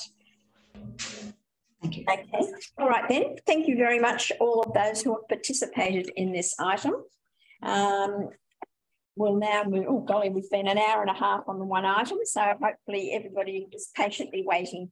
And if you wish, the second item is also in a public meeting. So it's 317 Pacific Highway, North Sydney. And we have the people to address us. Bearing in mind, we have read the submissions to the public exhibition of it, and we've read the submissions that have, 7 written submissions that have been made to the panel. So I'll just run a roll call first. Michael Parker, I can see you're there on the line. I've been waiting patiently. Guan Young and Masao Sumubo, are you there? Emmanuel and Kimberly? Yep, we're here observing. Oh, you're observing. Okay, I didn't have that noted. Thank you. Joe Stanton, I believe I saw you on there before. I saw Joe. Yep, Joe's iPhone, I guess that's you. Joe, are you there? We might need to ring Joe. Justine Butler. Yes, I can see you're there. Thank you. And Sebastian Urban. Are you there? No. And James Lovell. Yes. Yes. Yeah. Thank you. Okay. Rightio. So could we ask Michael Parker to address the panel? Thank you very much for this opportunity. Similar to the last group there, some of those names that you read out might relate to those that submitted a paper. Right. And may not be attending. So, but first of all, thank you for the opportunity to speak against this development application. Our opposition as the body corporate and for personally myself linked to Strata Plan 95394. And we feel that there's significant detrimental impact that represents onto 2 East Lane for its owners, residents and the surrounding residents. As mentioned in our paper, 2 East Lane's southern wall and our atrium opening adjoins 317 Pacific Highway. Within our paper submitted to this panel, together with several direct property owners and residents of North City Council, there are numerous issues, irregularities, incorrect information and outstanding objections still to be addressed. While our paper highlights our core issues and concerns, it is felt critical that we get the opportunity to voice some of these items. Namely, firstly, many objections raised during the DA proposal phase or period have either been passed over or only a token response supplied by both the applicant and the council's assessor's report. Hence the need to redocument issues again through our paper to this panel. The body corporate initial objections were lodged back in 8th September and followed by a further update on the 12th of October, which was hand delivered to the council in confidence. A major concern for us is the visual, solar and airflow, the construction that will occur across the atrium opening for levels 1 and 2 of our building, and is also will have an impact to level 3 as well. So basically every resident owner is impacted by this. In reading reports and correspondence and reviewing drawings, this aspect of the atrium has either been overlooked, misrepresented, or just skimmed over. The wall significantly block the atrium on our southern boundary, and I recommend, and it's pleasing to hear that the panel has read those papers, that they take particularly note of photos 1 through to 5, which provide a level of indication of the volume of that impact. There's no mitigation or even response has been offered to how we're able to maintain our southern wall. As shown in the photo number 6, within that panel paper, the wall is not flat, has decorative panels and indents that do require maintenance over time. Maintenance has already been listed for one panel on our northern boundary, with a directive panel on the Pacific Highway frontage previously serviced. It is considered essential that we are provided the necessary access to maintain the sustainability and health of our property. It is unclear as to the actual proximity of the development wall to 2 East Lane. The drawings offered are considered to be inconsistent and appear to reflect it adjoining our property in some instances, and also is referenced in the council's assessor's paper. We did notice, however, that correspondence on the DA file that the neighbour's consent is not required, as flashing will no longer be necessary, as a 20mm gap will be present. This obviously makes maintenance impossible and increases the potential to damage our property during construction and the trapping of refuge, etc., given the minimal gap present. Also, the existence of a 75mm easement has not been included in the drawings, which we consider a critical component for inclusion and consideration. I did attach a copy of the easement drawing and location plans to the panel as well. Furthermore, initial and more recent shadow drawings supplied in January are considered incorrect, with only a section of our atrium contained in those drawings. We believe overshadowing is significantly more than demonstrated in these drawings, and I refer to our comments in the shadow drawing document that have been provided. Also concern are the incorrect drawings and comments supplied by the applicant, which are also reflected in the council's report. Specifically, the gates and supporting infrastructure erected by 317 Pacific Highway, which we consider are partially erected on 2 East Lane property. This has occurred without consent or even notification. The response in January from the developer states that all gates are erected on the property of 317 Pacific Highway. We would like to reference photos 7 and 8 that clearly dispute this statement. Photo 8 also reflects the supporting post being affixed to our property, which obviously is damaging our own property without consent. I will reference you to the drawings supplied with our paper titled DA231 with gates, which highlights these misrepresentation and false comments. There are numerous other issues that require resolution that are contained within objections previously lodged and recent papers submitted to the panel that still need to be fully addressed. Items such as non-compliance to the BCA report, including fire safety, access abilities, and general materials being used remain pending, and I believe will be covered by another speaker shortly, in Justine and Joe, if he's still available. We strongly believe that the report prepared by the Council Assessor has not addressed all the objections and that due diligence has not occurred on this occasion.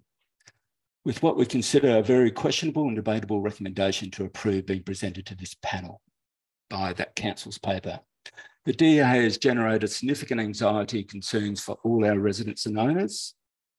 In addition, we consider the applicant has not always supplied accurate and complete documentation, and we have a sense that there has been no consideration on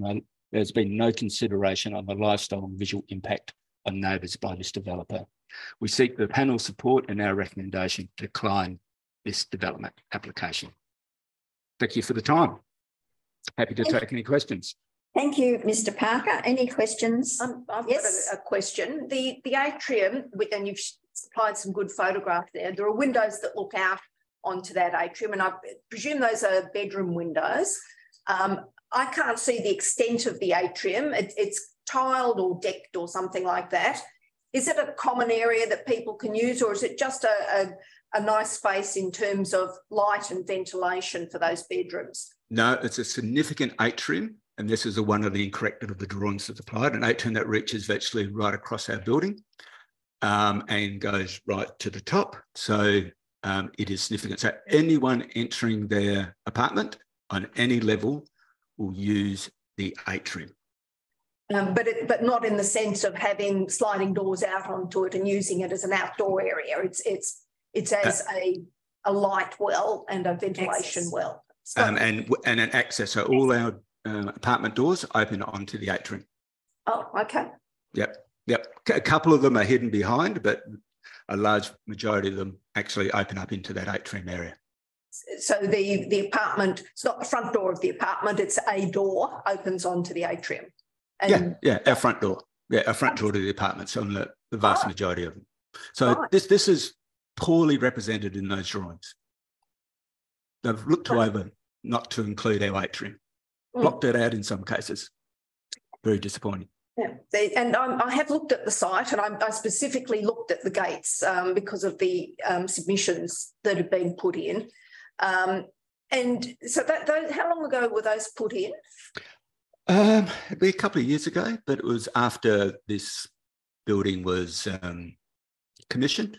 There's nothing in our bylaws permitting it, nothing whatsoever. And they didn't ask for permission? They didn't come and talk to the body corporate, as far as you know? No, I've been on the body corporate since day one, never approached. Right, and have you talked to them about it and raised it with them? No, we've gone through the council, and the council have responded a couple of times saying it's not on our property, it's actually on 317, which is incorrect. Right, because I mean the gate clearly extends under the undercroft of your building. The one I'm talking about, the one at the rear lane. Yep. Very frustrating. Right. Have they talked to you, the neighbours, in terms of the wall that's going to face onto the atrium, what finish that might be? What colour? No, complete science. We didn't have any idea. It was only that the council declined their first DA that we became aware of it. Right. And in terms of maintenance of the panels, you said you've had to maintain a couple of the panels. What did that entail? What did you have to do? One entailed that there was waterproofing issue. There was leaking getting into the building through one of the panels. Another one was one of the panels was starting to vibrate in heavy winds and needed to be resecured. Right. So these are lightweight panels that are attached to some sort of framework behind the panel. Yeah. They're not, I wouldn't say that they're lightweight, but they are. Well, they're lighter than brickwork. Yes, they definitely are. I wouldn't want to carry one around, but yeah. Yeah. And they extend, it looks like, from floor to floor. So between a concrete slab and a concrete slab. And it looks like the panels are in between. And then there are flashings at the top of the panels and at the bottom of the panels. Is that what's happening there? Yeah, pretty good. I think the picture hopefully demonstrates. I'm not sure whether some of them extend across more than one Well, level. I'm thinking specifically of the laneway next to the Masonic yes, Hall, where you can see what looks like the edge of the concrete slab, even if it's been covered, and it would look as if there are flashings there. And it would also look from the drawings as if this addition to the Masonic Hall extends sort of to a midway level on one of the panels. So it doesn't line up with a floor of flashing. No. The other thing that, whilst I didn't put it in my topic there, it's really unclear exactly how far up the extension will actually impede onto that atrium. Whilst they've given us a figure, I don't have any confidence in the drawings that they've supplied is really reflective of the impact to the height to our building. And the other thing I saw when I was there, there was a large garbage bin on wheels. Does that belong to East Lane? Nope. So that's been raised with council as well. That's on our property. The architect responded back in January to both, made a clear statement, both the bins and the gates are on the property of 317, which we consider are false. Sorry, what was the response was from the applicant's architect? Yes, that's right. Yeah, in writing to the council, yes. Oh, okay. So there was a query from the council to the applicant, and the response, you disagree with the response. You say that it's inaccurate.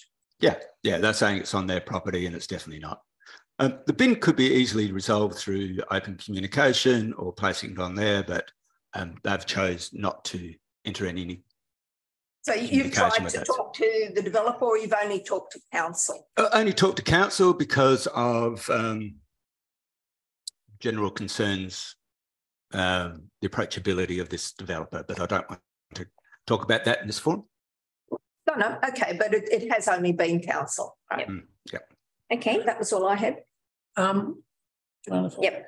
Could I just ask, the panelling along the side of the building, are you aware, is that battened off a fire-rated masonry wall or something, or is it to framing? I don't know how that side wall's constructed. Do you? No, I'm not an engineer, nor am I. It would be somewhere in the original development plans, but I know it's all fire rated and all those type of things. The questions that we've had to be signed off, but I can't talk to it in detail. I'm sorry to go back to the bins.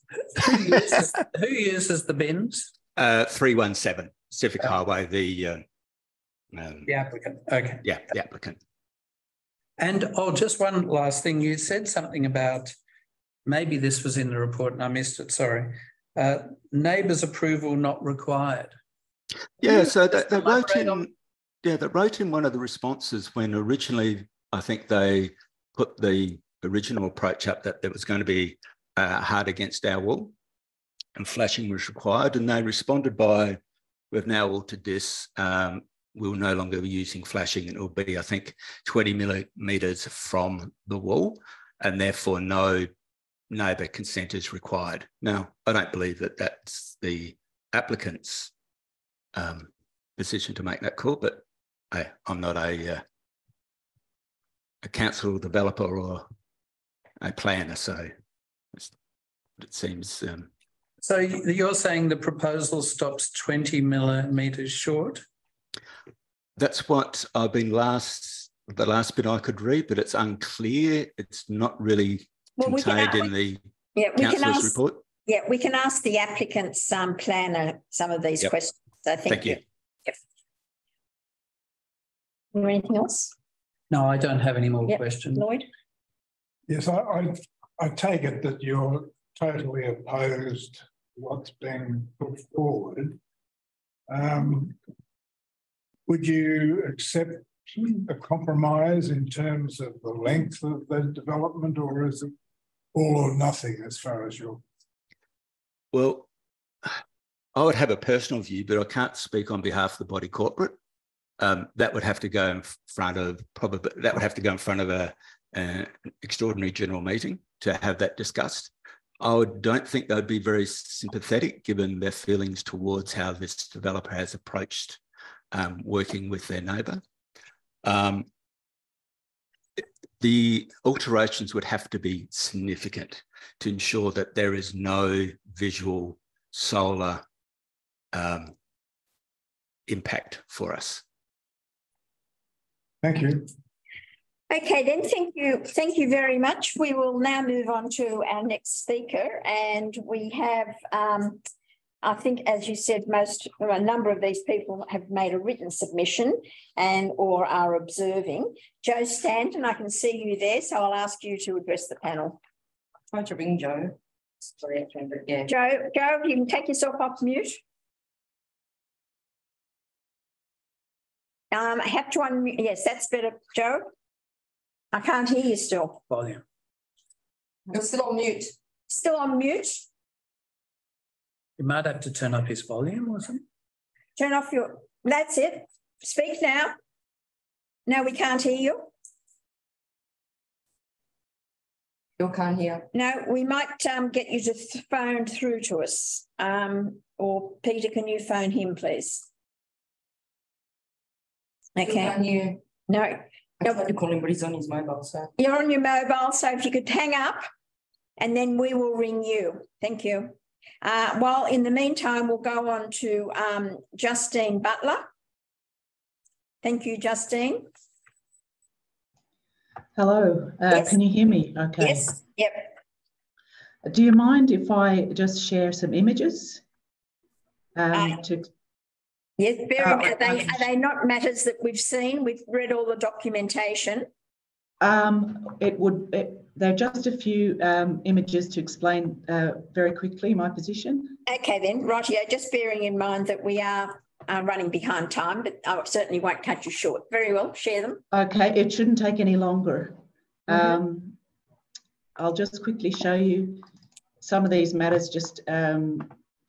Basically, I'm a neighbour. I'm watching with interest DAs in this particularly densely built up area. Just every piece of space is filling up. I'm an architect of 25 years experience and design manager and project manager as well. And I am watching keenly and going through these drawings and seeing how are they achieving that? How's it being resolved? And do we understand the implications? Aside from the fact that I'm not a great fan of it aesthetically, and many others aren't, this addition and the way it's been resolved. But this shows the decorative sidewall panelling, and the whole sidewall encroaches 75 mil into that laneway, and there is an easement for encroachment, and there was financial compensation for that easement. So in the proposed condition, we're going to have a covered space with, as people have noted, potentially bins or who knows, other materials stored there. Yes, it's gated, you know, there's air under, but we now have a covered space. Just to speak to that, this is a plan showing that courtyard, which I looked at these units. I was interested in buying one at the time, and yes, all the front doors open onto this, and you can see the blue colour of the courtyard. It looks directly out into that laneway, and I'm just aware that the proposal cannot build within that easement for encroachment. So the wall has to sit 75 mils from the boundary because there's solid wall or panelling in that space. And I'm concerned that they've shown steel columns on the boundary, right on the boundary. This is type B construction, but it needs a two-way fire-rated wall on the boundary. And that can't be achieved through unprotected steel. Yes, the BCA report and the reports say they will be fire rated, but that has a spatial implication. And I don't know of a way, looking at these drawings, to achieve a two-way fire rated wall when what is being depicted is a stud frame with a bit of plasterboard on it. Knowing that that is exposed and also needs to be independently weatherproofed, it's an external wall to the face of the neighbouring lot. So I can't see how else that will be achieved other than a masonry cavity wall, which would take up about 300 mil of space and have to sit 75 mil back from the face of the building. So this is just not we just can't see what is being proposed here in its, understand that BCA reports need to be developed, but more is required to understand the spatial implications, because I think they'll end up with what was a 2,700 wide laneway will be reduced, if it were to be a compliance emission, to a 2,300 wide. It's too tight for vehicular access, as has been talked about in this report. We really need a better resolved scheme, and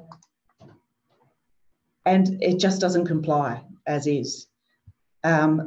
We are concerned also, and trying to look at how this has been addressed. Excuse me, I'm just trying to find the right slide here. With the fact that I'm aware that there's a DDA access to premises standard, and it requires PWD entry and access through to the new part from the front entry. And what we're being told through this submission, or what we can see, is that there is a front entry. Yes, they will be doing alterations to the door, and if you can't access the building through the steps, you have a very convoluted pathway if the gates are open, round the laneway down the back, past a car lift through a narrow space and into what we are not sure is a DDA accessible lift. There'll need to be changes to those doors, I'm assuming. And for accessible toilets, there isn't one provided in the building. Apparently there's one, there's the red circle there in the neighbouring lot. So I'm not sure how that works, if the compliance can't really be achieved by providing a facility on a neighbouring lot, whether it's owned by the developer currently now or not. So there's just, other than that, general concerns about the impact on the neighbours, the impact on all of us on the use of this laneway, and the look from all directions of this proposed addition. It just isn't resolved, and I don't think can be as drawn. And I also seek for it to be declined. Thank you, Justine. We will now, nobody has any questions, so we'll move through to, I'll just call those people again. Joe Stanton, have we got him there? Thank you, Joe.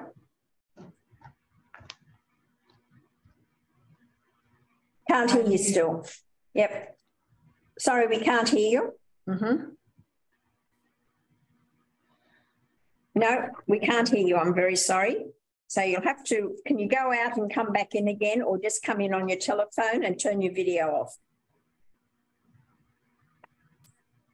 Can you hear me now? It's going to come back again. All right. Okay. Do we have any other submitters who are on the line that would like to address the panel?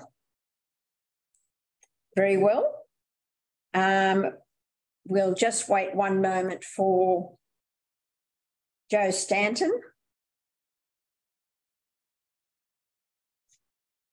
Is he back on, Peter? No, not yet. Not yet. Okay. Right here, we'll now move to James Lovell, who is the planner representing the applicant. And James, you might like to respond to some of the concerns that you've heard, if you are in the position to do so. Thank you. Thank you, Madam Chair. I'll do the best that I can. I'm at the disadvantage of not having seen the late submissions to the panel and not having the engineer or the architect with me, but I'll proceed and do the best that I can to address the issues that were raised. I could perhaps just give some brief background to the purpose of this application. So basically, I think it's fair to say that this is an outstanding example of the adaptive reuse of a heritage item. It's an important heritage item. I've been involved in this project for probably 15 years since it was first conceived of, and it's progressed over a long period of time. And I think it's fair to say that it really is a genuinely good example of the adaptive reuse of a heritage item. The property has been approved for use as a gallery, an art gallery, and there's three basic purposes to the current application. The first is to slightly increase the display area at the first floor level of the building. The second is to try to reclaim some of the internal light to the building that was lost when the site to the north was developed. And obviously that building's a lot taller than the Masonic building, so there was light lost to the building, and it's important for the viewing of the artwork within the gallery that there'd be good natural light, or as good as possible natural light retained in that building. And then the third purpose of the application was to enable a sculpture to be displayed in the front section of the glass so that it could be seen potentially from the Pacific Highway, because again, the heritage constraints of the existing building have limited the ability to provide any significant advertising. So this was conceived of as quite an effective means to make the use of the building was, and to encourage people to come and look more closely at the artwork that was on display within that. So that's the basic purpose of it. I think in terms of trying as best as I can to respond to the issues raised, I think the first one was the issue in the some access breaks. Now, hang on one moment, James. We've got a lot of interference. Trying to call in. Oh, someone's trying to call in, Joe. Could you just hold it for one moment, James, and we'll see whether Joe is going to talk to us. Can I be heard? Yes, you can. Thank you, Joe. Would you like me to talk now? Yes, I would. Thank you. Okay, look, let me first introduce myself. My name is Joe Stanton. I am a unit holder across the road at 1A Eden Street, and I'm also a business operator over 10 years in Eden Street, so I'm extremely familiar with the area of the street. Yes, I do object to the development. First, I'd like to make just two generic comments with regards to the streetscape of that development. I guess it's only a matter of opinion, but it is in a very unusual structure and it doesn't really enhance the streetscape. And I fail to understand how it's sympathetic to the heritage building. So that's just a generic comment that perhaps the panel can take into consideration. Another aspect I'd like to speak about is just the fire integrity. I did mention I'm an insurance broker of over 40 years. We rate buildings based on their construction. By definition, this development is what is termed a inferior construction. Hence, on that basis, it does to a certain degree, have an impact on the fire integrity of the two adjacent buildings.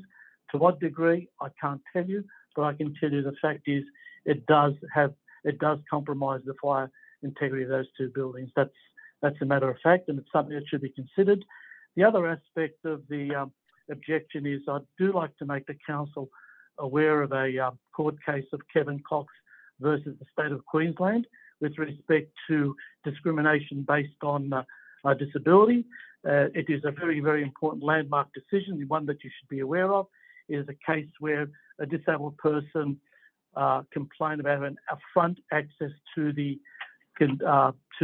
Brisbane Convention Centre. I will quote what the tribunal found, as it's critically important in this matter. I quote, "The failure to provide access to the front entrance of a centre for persons with mobility impairment is unlawful discrimination." I do repeat, it is unlawful discrimination. It is a direct discrimination on the ground of impairment in the provision of services and the administration of the state laws and programs to which no exemption applies. So it's very, very important that the panel is aware that having no front entrance to persons with mobile impairment is unlawful discrimination. So I don't know if you're aware of that, but you should make, you have, it's public knowledge, Kevin Cox versus the state of Queensland, 24th of August 1994, it's on public record. You should make yourself aware of that. That is a significant landmark decision. On that basis, that's my, as I said, I do own an apartment right opposite that development, and of course there is some impact to my apartment with regards to light and with regards to really shadow and lighting, etc. But however, the two main points of fire integrity and the basis of mobility discrimination is my objection to this development. Thank you very much. Now we're going to return to James Lovell, and you were advising us that just continue on, James. Thank you. Well, look, perhaps just in response to those two issues that were at more recent submission, I think it was described as an inferior structure. I don't know what criteria that submission is referring to.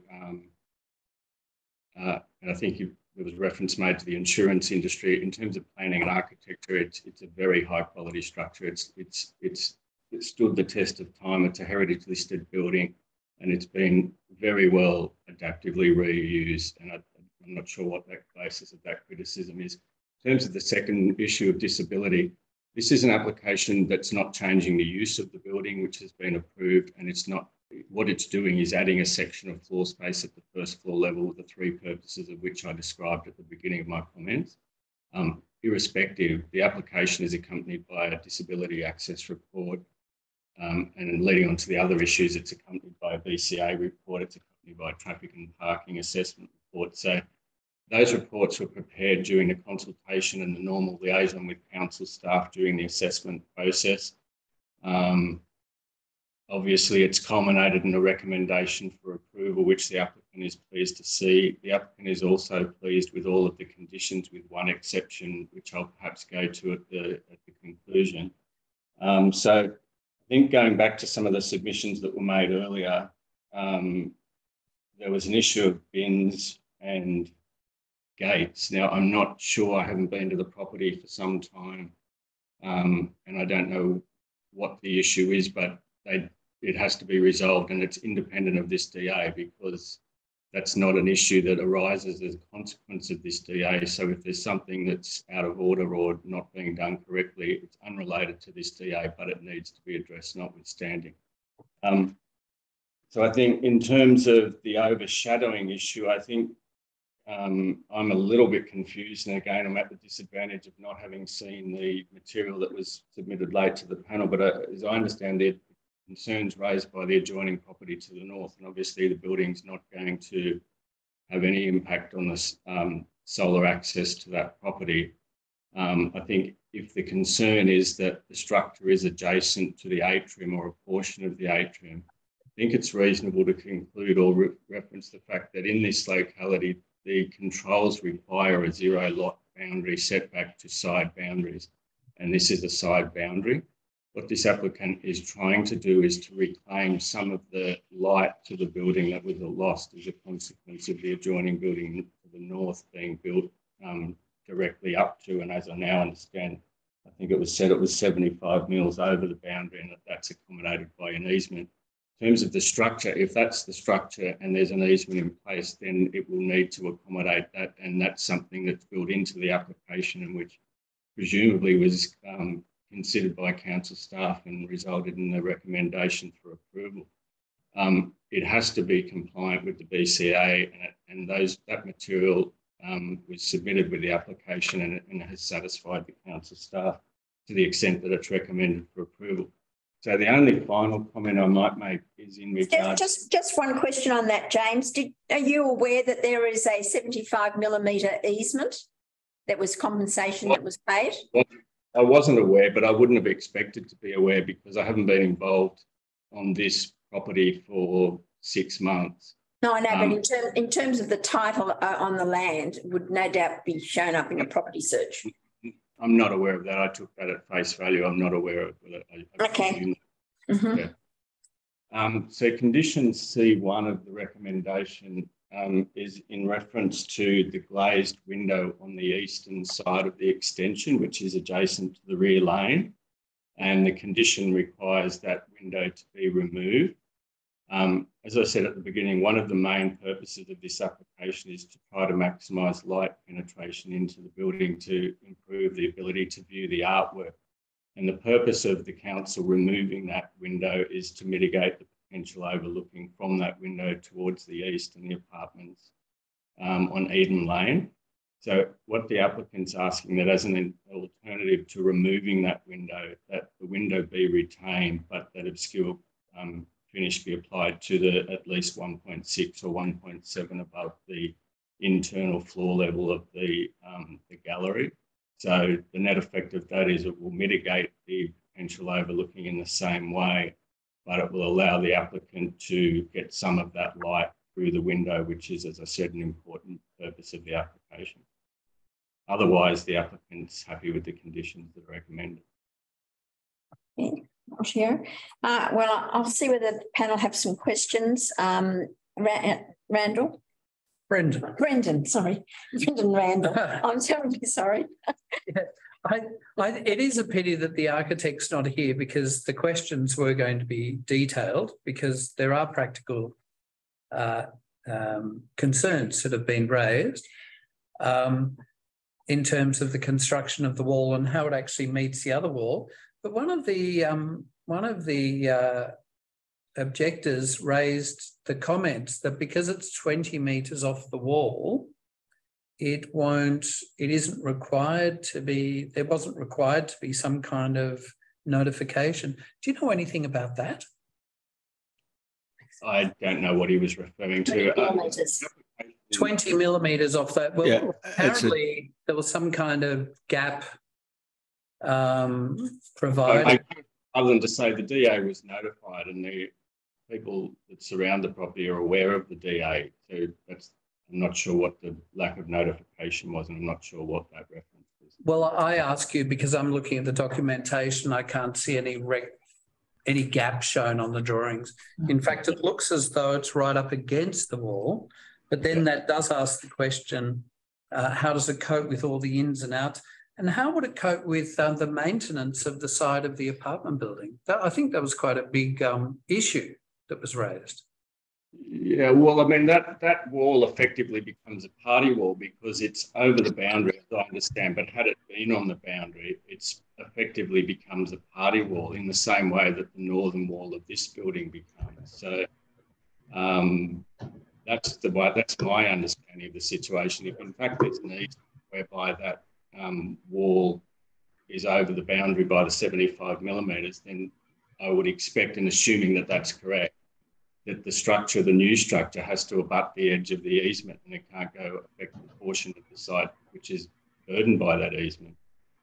Hence the detailed nature of the questions. It just looks as though it's hard to do. There's another drawing here that says there's a flashing to the roof, and it's just glued to the adjoining wall. And I just wonder how you can do that. Well, look, unfortunately, as I said at the beginning, I'm not the person that can answer that question. All I can say is the application was accompanied by all of the material that the council asked for. It was then carefully assessed by the council staff, and they recommended approval of it. Now, they've also imposed a multitude of conditions, which the applicant is happy with, subject to the comments I made earlier. So in terms of the construction, I'm not the architect and I'm not the engineer. Thank you. I just want to ask you another question. I'm just wondering how the proposal can increase light to the internal space of in fact it's got a series of skylights on the roof of the extension, and it's also got openings at the eastern and western ends of the glass enclosure. And that was one of the reasons I was referencing the concern about enclosing the eastern end. So they've lost light as a consequence of the building, it's an approved building. There's no issue about that. But the effect of that and the height of that building and the proximity to the boundary is that the light that would otherwise penetrate the building and improve its use as a gallery has been affected. And this is a clever solution that the applicant has come up with in consultation with their heritage consultant to try to reclaim some of that natural light, or as best as possible. So is this trying to get light to upstairs? Because it would appear as though it decreases light to downstairs. It's to get it upstairs. It doesn't decrease downstairs because there's not really any openings along there, and any openings that are below this structure are already overshadowed by the adjoining building to the north. So it's mainly to try to get light into the upper level of the building. It's not penetrating internally into the building significantly because from a heritage perspective, there's need to retain the integrity of those walls and the openings, but it's providing a space which has better natural light than the balance of the gallery, and that allows for the viewing of some items and exhibits. Okay. Do you think it's an issue that the actual new component is stepped, so therefore it's not accessible? No. Well, for two reasons. Firstly, that's not part of this DA, and the reason it's stepped is because it's trying to accommodate the change in floor levels of the existing building and to remain lower at the front of the site. So that was something that was discussed with the applicant's heritage consultant and the council's heritage advisor. So the step in the building is already there at the levels below. The main exhibition space is flat, but this is not an application that's changing access to the building or changing access to bathrooms or changing the use of the building. And it was accompanied by an access report that was done to the satisfaction of council staff. I think the steps yeah, I'm really trying to understand the steps. Oh, I see what you mean. So the concern initially expressed by council, and not just council, the applicant's consultant, was that it was important that the extension of the building remain subservient and different to the prominence of the front facade, which include the large columns. So it's set back behind the columns and it's lower at the front of the building so that it's more clearly subservient to the prominent front facade of the Masonic Hall building. So that's introduced a level change, but that's really the area that's intended to accommodate the sculpture that hopefully will be visible from the west. It's not really intended to form part of the exhibition space, which better functions as a flat space, and therefore the remainder of the addition is at the same level as the upper floor plan and the upper exhibition space. So that level change is twofold. Firstly, to address the heritage issue, and secondly, to accommodate the sculpture without the need for it to form part of the exhibition space.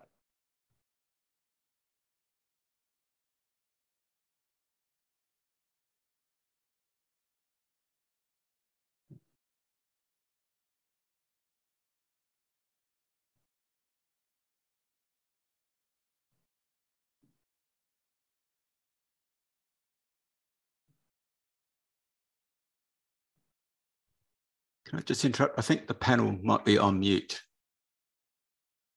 So, Mr. Lovell, I was just going to ask you, do you have any comments referring to the impact on the apartments at the rear of at the east, in the lane itself that face the proposal? Well, the impact is very minor. I mean, the impact is essentially limited to the rear portion of the addition. That is compliant with the side boundary setback control of 0 in this locality. It's well below the height control that applies. It's below the upper level of the eave level of the Masonic Hall building. The one concern with respect to privacy was sought to be addressed by a condition that required the deletion of that window. And as I said earlier, the applicant doesn't have a concern about needing to mitigate the overlooking, but would prefer that be done with obscure glazing rather than removing the glazing. So I'm familiar with that property. I was involved in the court case when that was originally approved. I haven't been there for a long time, but beyond those impacts that I've identified, I'm not sure what the significant issue would be. I'll just ask, building separation, breeze, outlook?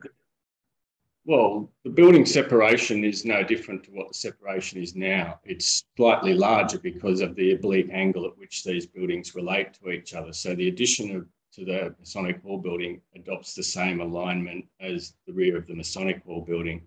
The adjoining buildings to the rear are at an obscure angle. So relatively, the distance or the separation distances are slightly greater.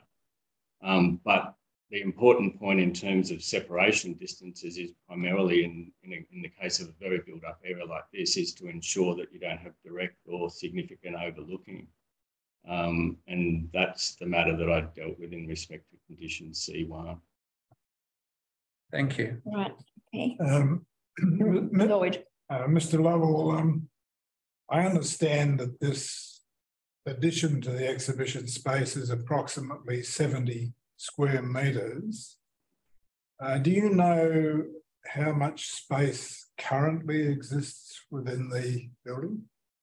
From memory, it's somewhere in the order of 500 square metres of floor space. It's referenced in the council report because there's a control that requires a minimum area of non-residential floor space, which it complies with. My recollection is the total floor area is in the order of 520 square metres.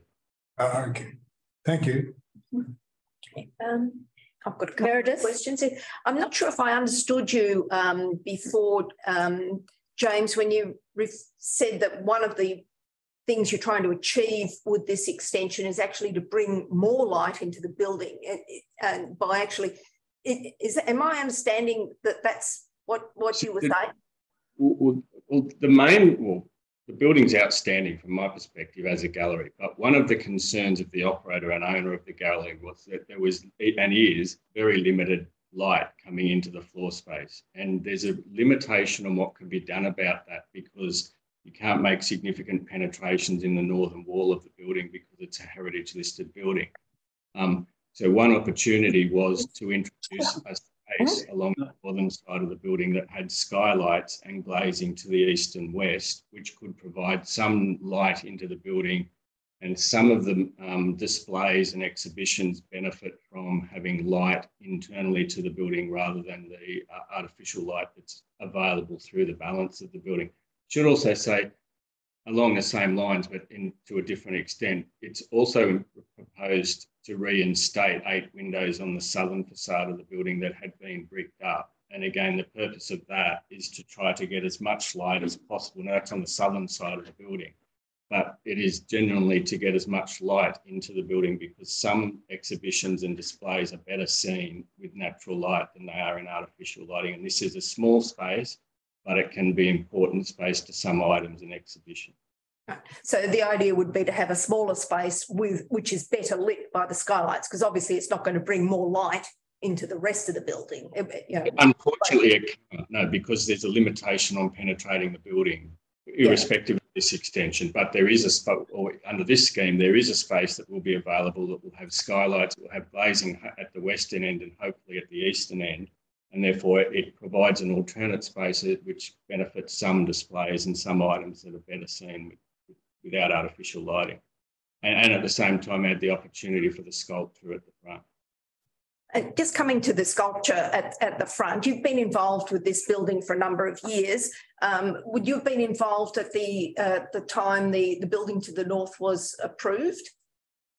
Yes, and I objected to it on behalf of the applicant or the owner of number 317. Right. When you look at numbers, sorry, I should just say that adjoining to the building to the north includes a cutout section in the southwestern corner of that building at the upper levels. And one of the, well, I think the main purpose of that was to try to retain some of the prominence of the facade of the Masonic Hall building, because as you come around that corner, unfortunately, the adjoining building to the north obstructs most of the views of the building. The cutout is partially successful, but it's not fully successful.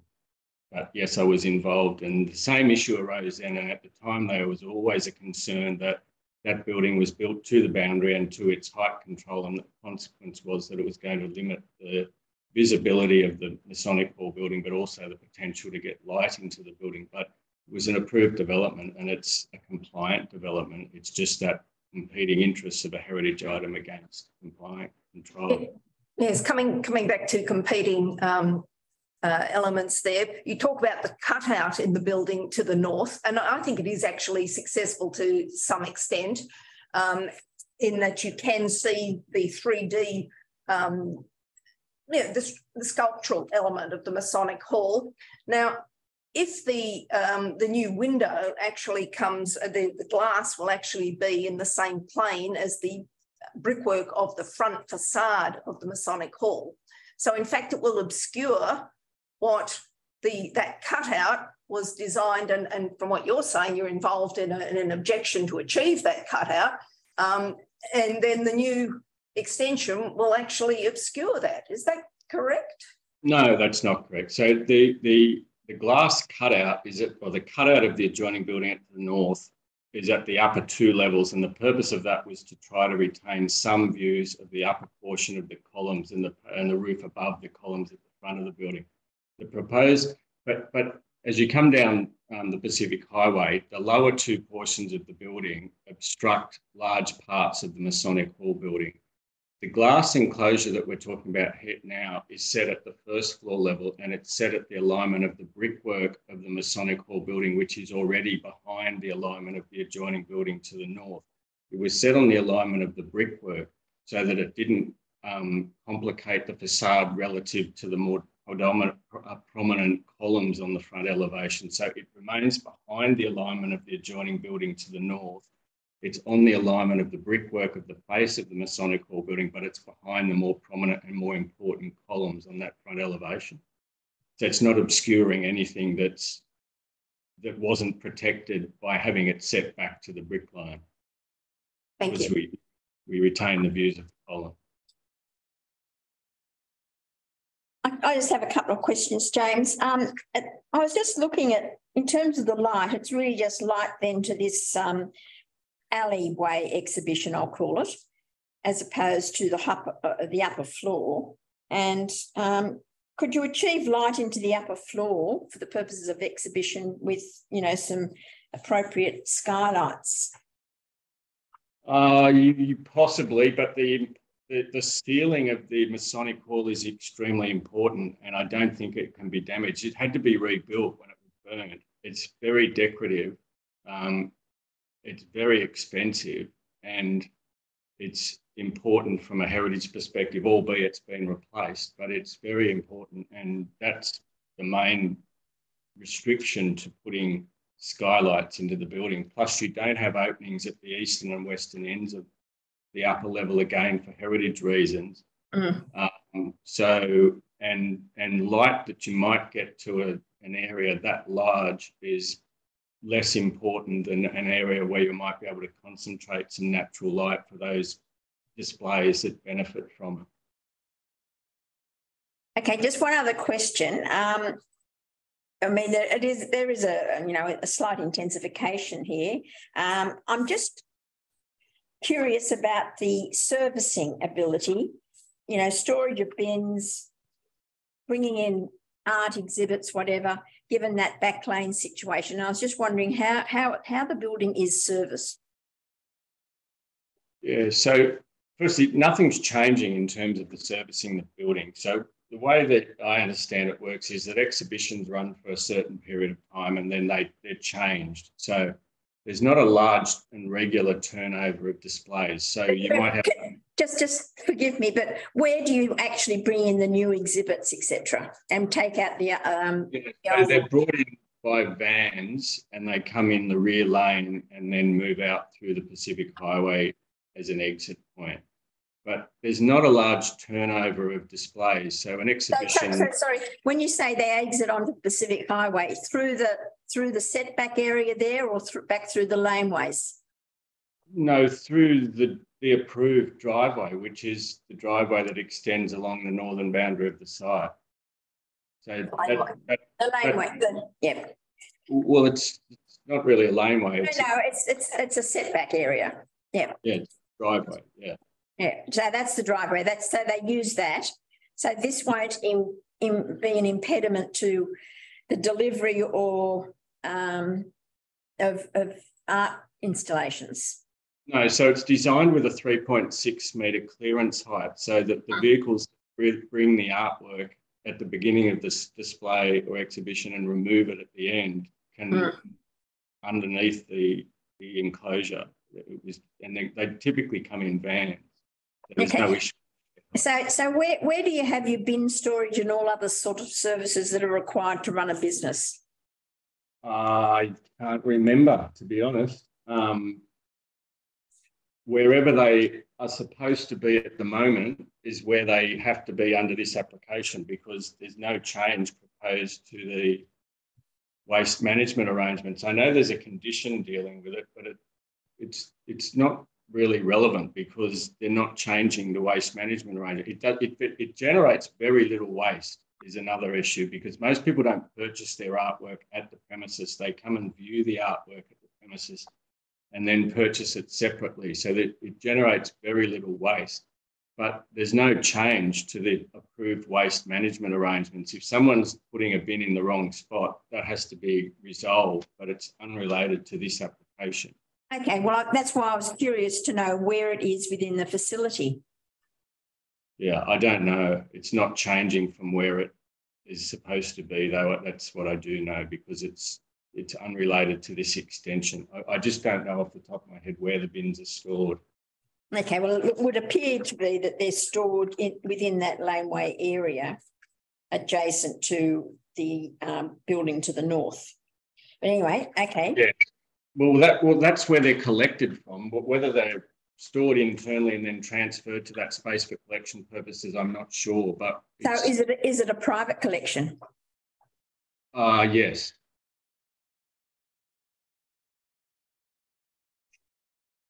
I believe so. I should say I believe it is. I don't know that for certain, but that was always my understanding.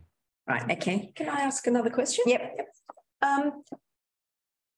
I'm just coming back to the facade of the building to the north that's on the boundary or encroaching over the boundary. Would you accept that? Yeah, you really have to sort of accept the building as it is. I mean, that's what's there now. It's what's been approved, what's been built, and there needs to be allowance made to be able to maintain that. No, I mean, I think in certain circumstances that is the case, but they're borrowing from the property to the south, the subject site. And in this locality and under these controls, there's a requirement that buildings are built to the boundary. So in ordinary circumstances, there would be back-to-back buildings built to the boundary in the same way that this extension partially does that. It's unrelated to what happens to the remainder of the building and its maintenance requirements, but if it's built to the boundary, and in fact, in this case, over the boundary, and in circumstances where the controls require buildings to be built to the boundary, it essentially becomes a party wall. And I don't think the neighbour to the south, the applicant in this instance, should have to provide additional accommodations for the maintenance of an adjoining building that's built to and over the boundary. It's not a common situation. Can I just, sorry to interrupt, I know that it's supposed to be no, sorry, it's not a question and answer session. Yeah. When you put in an objection in terms of the building that was built to the north, did you object to the fact that they were putting in a rain screen type of facade there, as opposed to, for example, a masonry wall or a concrete wall, which could obviously easily be built up to? No, my major concern with the adjoining development to the north was not what material they placed on the elevation. The major concern was the alignment and the height of the building and its impact on the significance and prominence of the Masonic Hall building. I don't think a building would have been I don't even recall what materials were shown on that wall, but it's a wall that's built to, and in this case, over the boundary. So that's what happens. It's clearly been built as a facade that should be looked at. It's not built as a wall which is going to have something built up against it. It's the same materials as around the rest of the building. So it was obviously intended to be seen and possibly to be the backdrop that you would see the Masonic Hall up against as you're coming up the highway.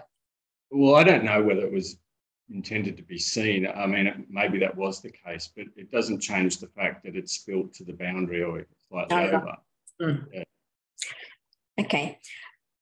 All right then. And just one final question then. I think the heritage comments were that it would be preferable to set back the new glass modernist structure further back. But in terms of what you're saying about the sculpture, I'm just trying to understand how that could be achieved. I think the heritage officer initially made two suggestions. One is that there be a curved treatment to the front glazing, or alternatively that it be set further back. The council's planner considered those comments, and so did the applicant's heritage consultant, and said that the curved treatment would be a negative element because it's contrary to the form of the building and it detracts from the prominence of the facade.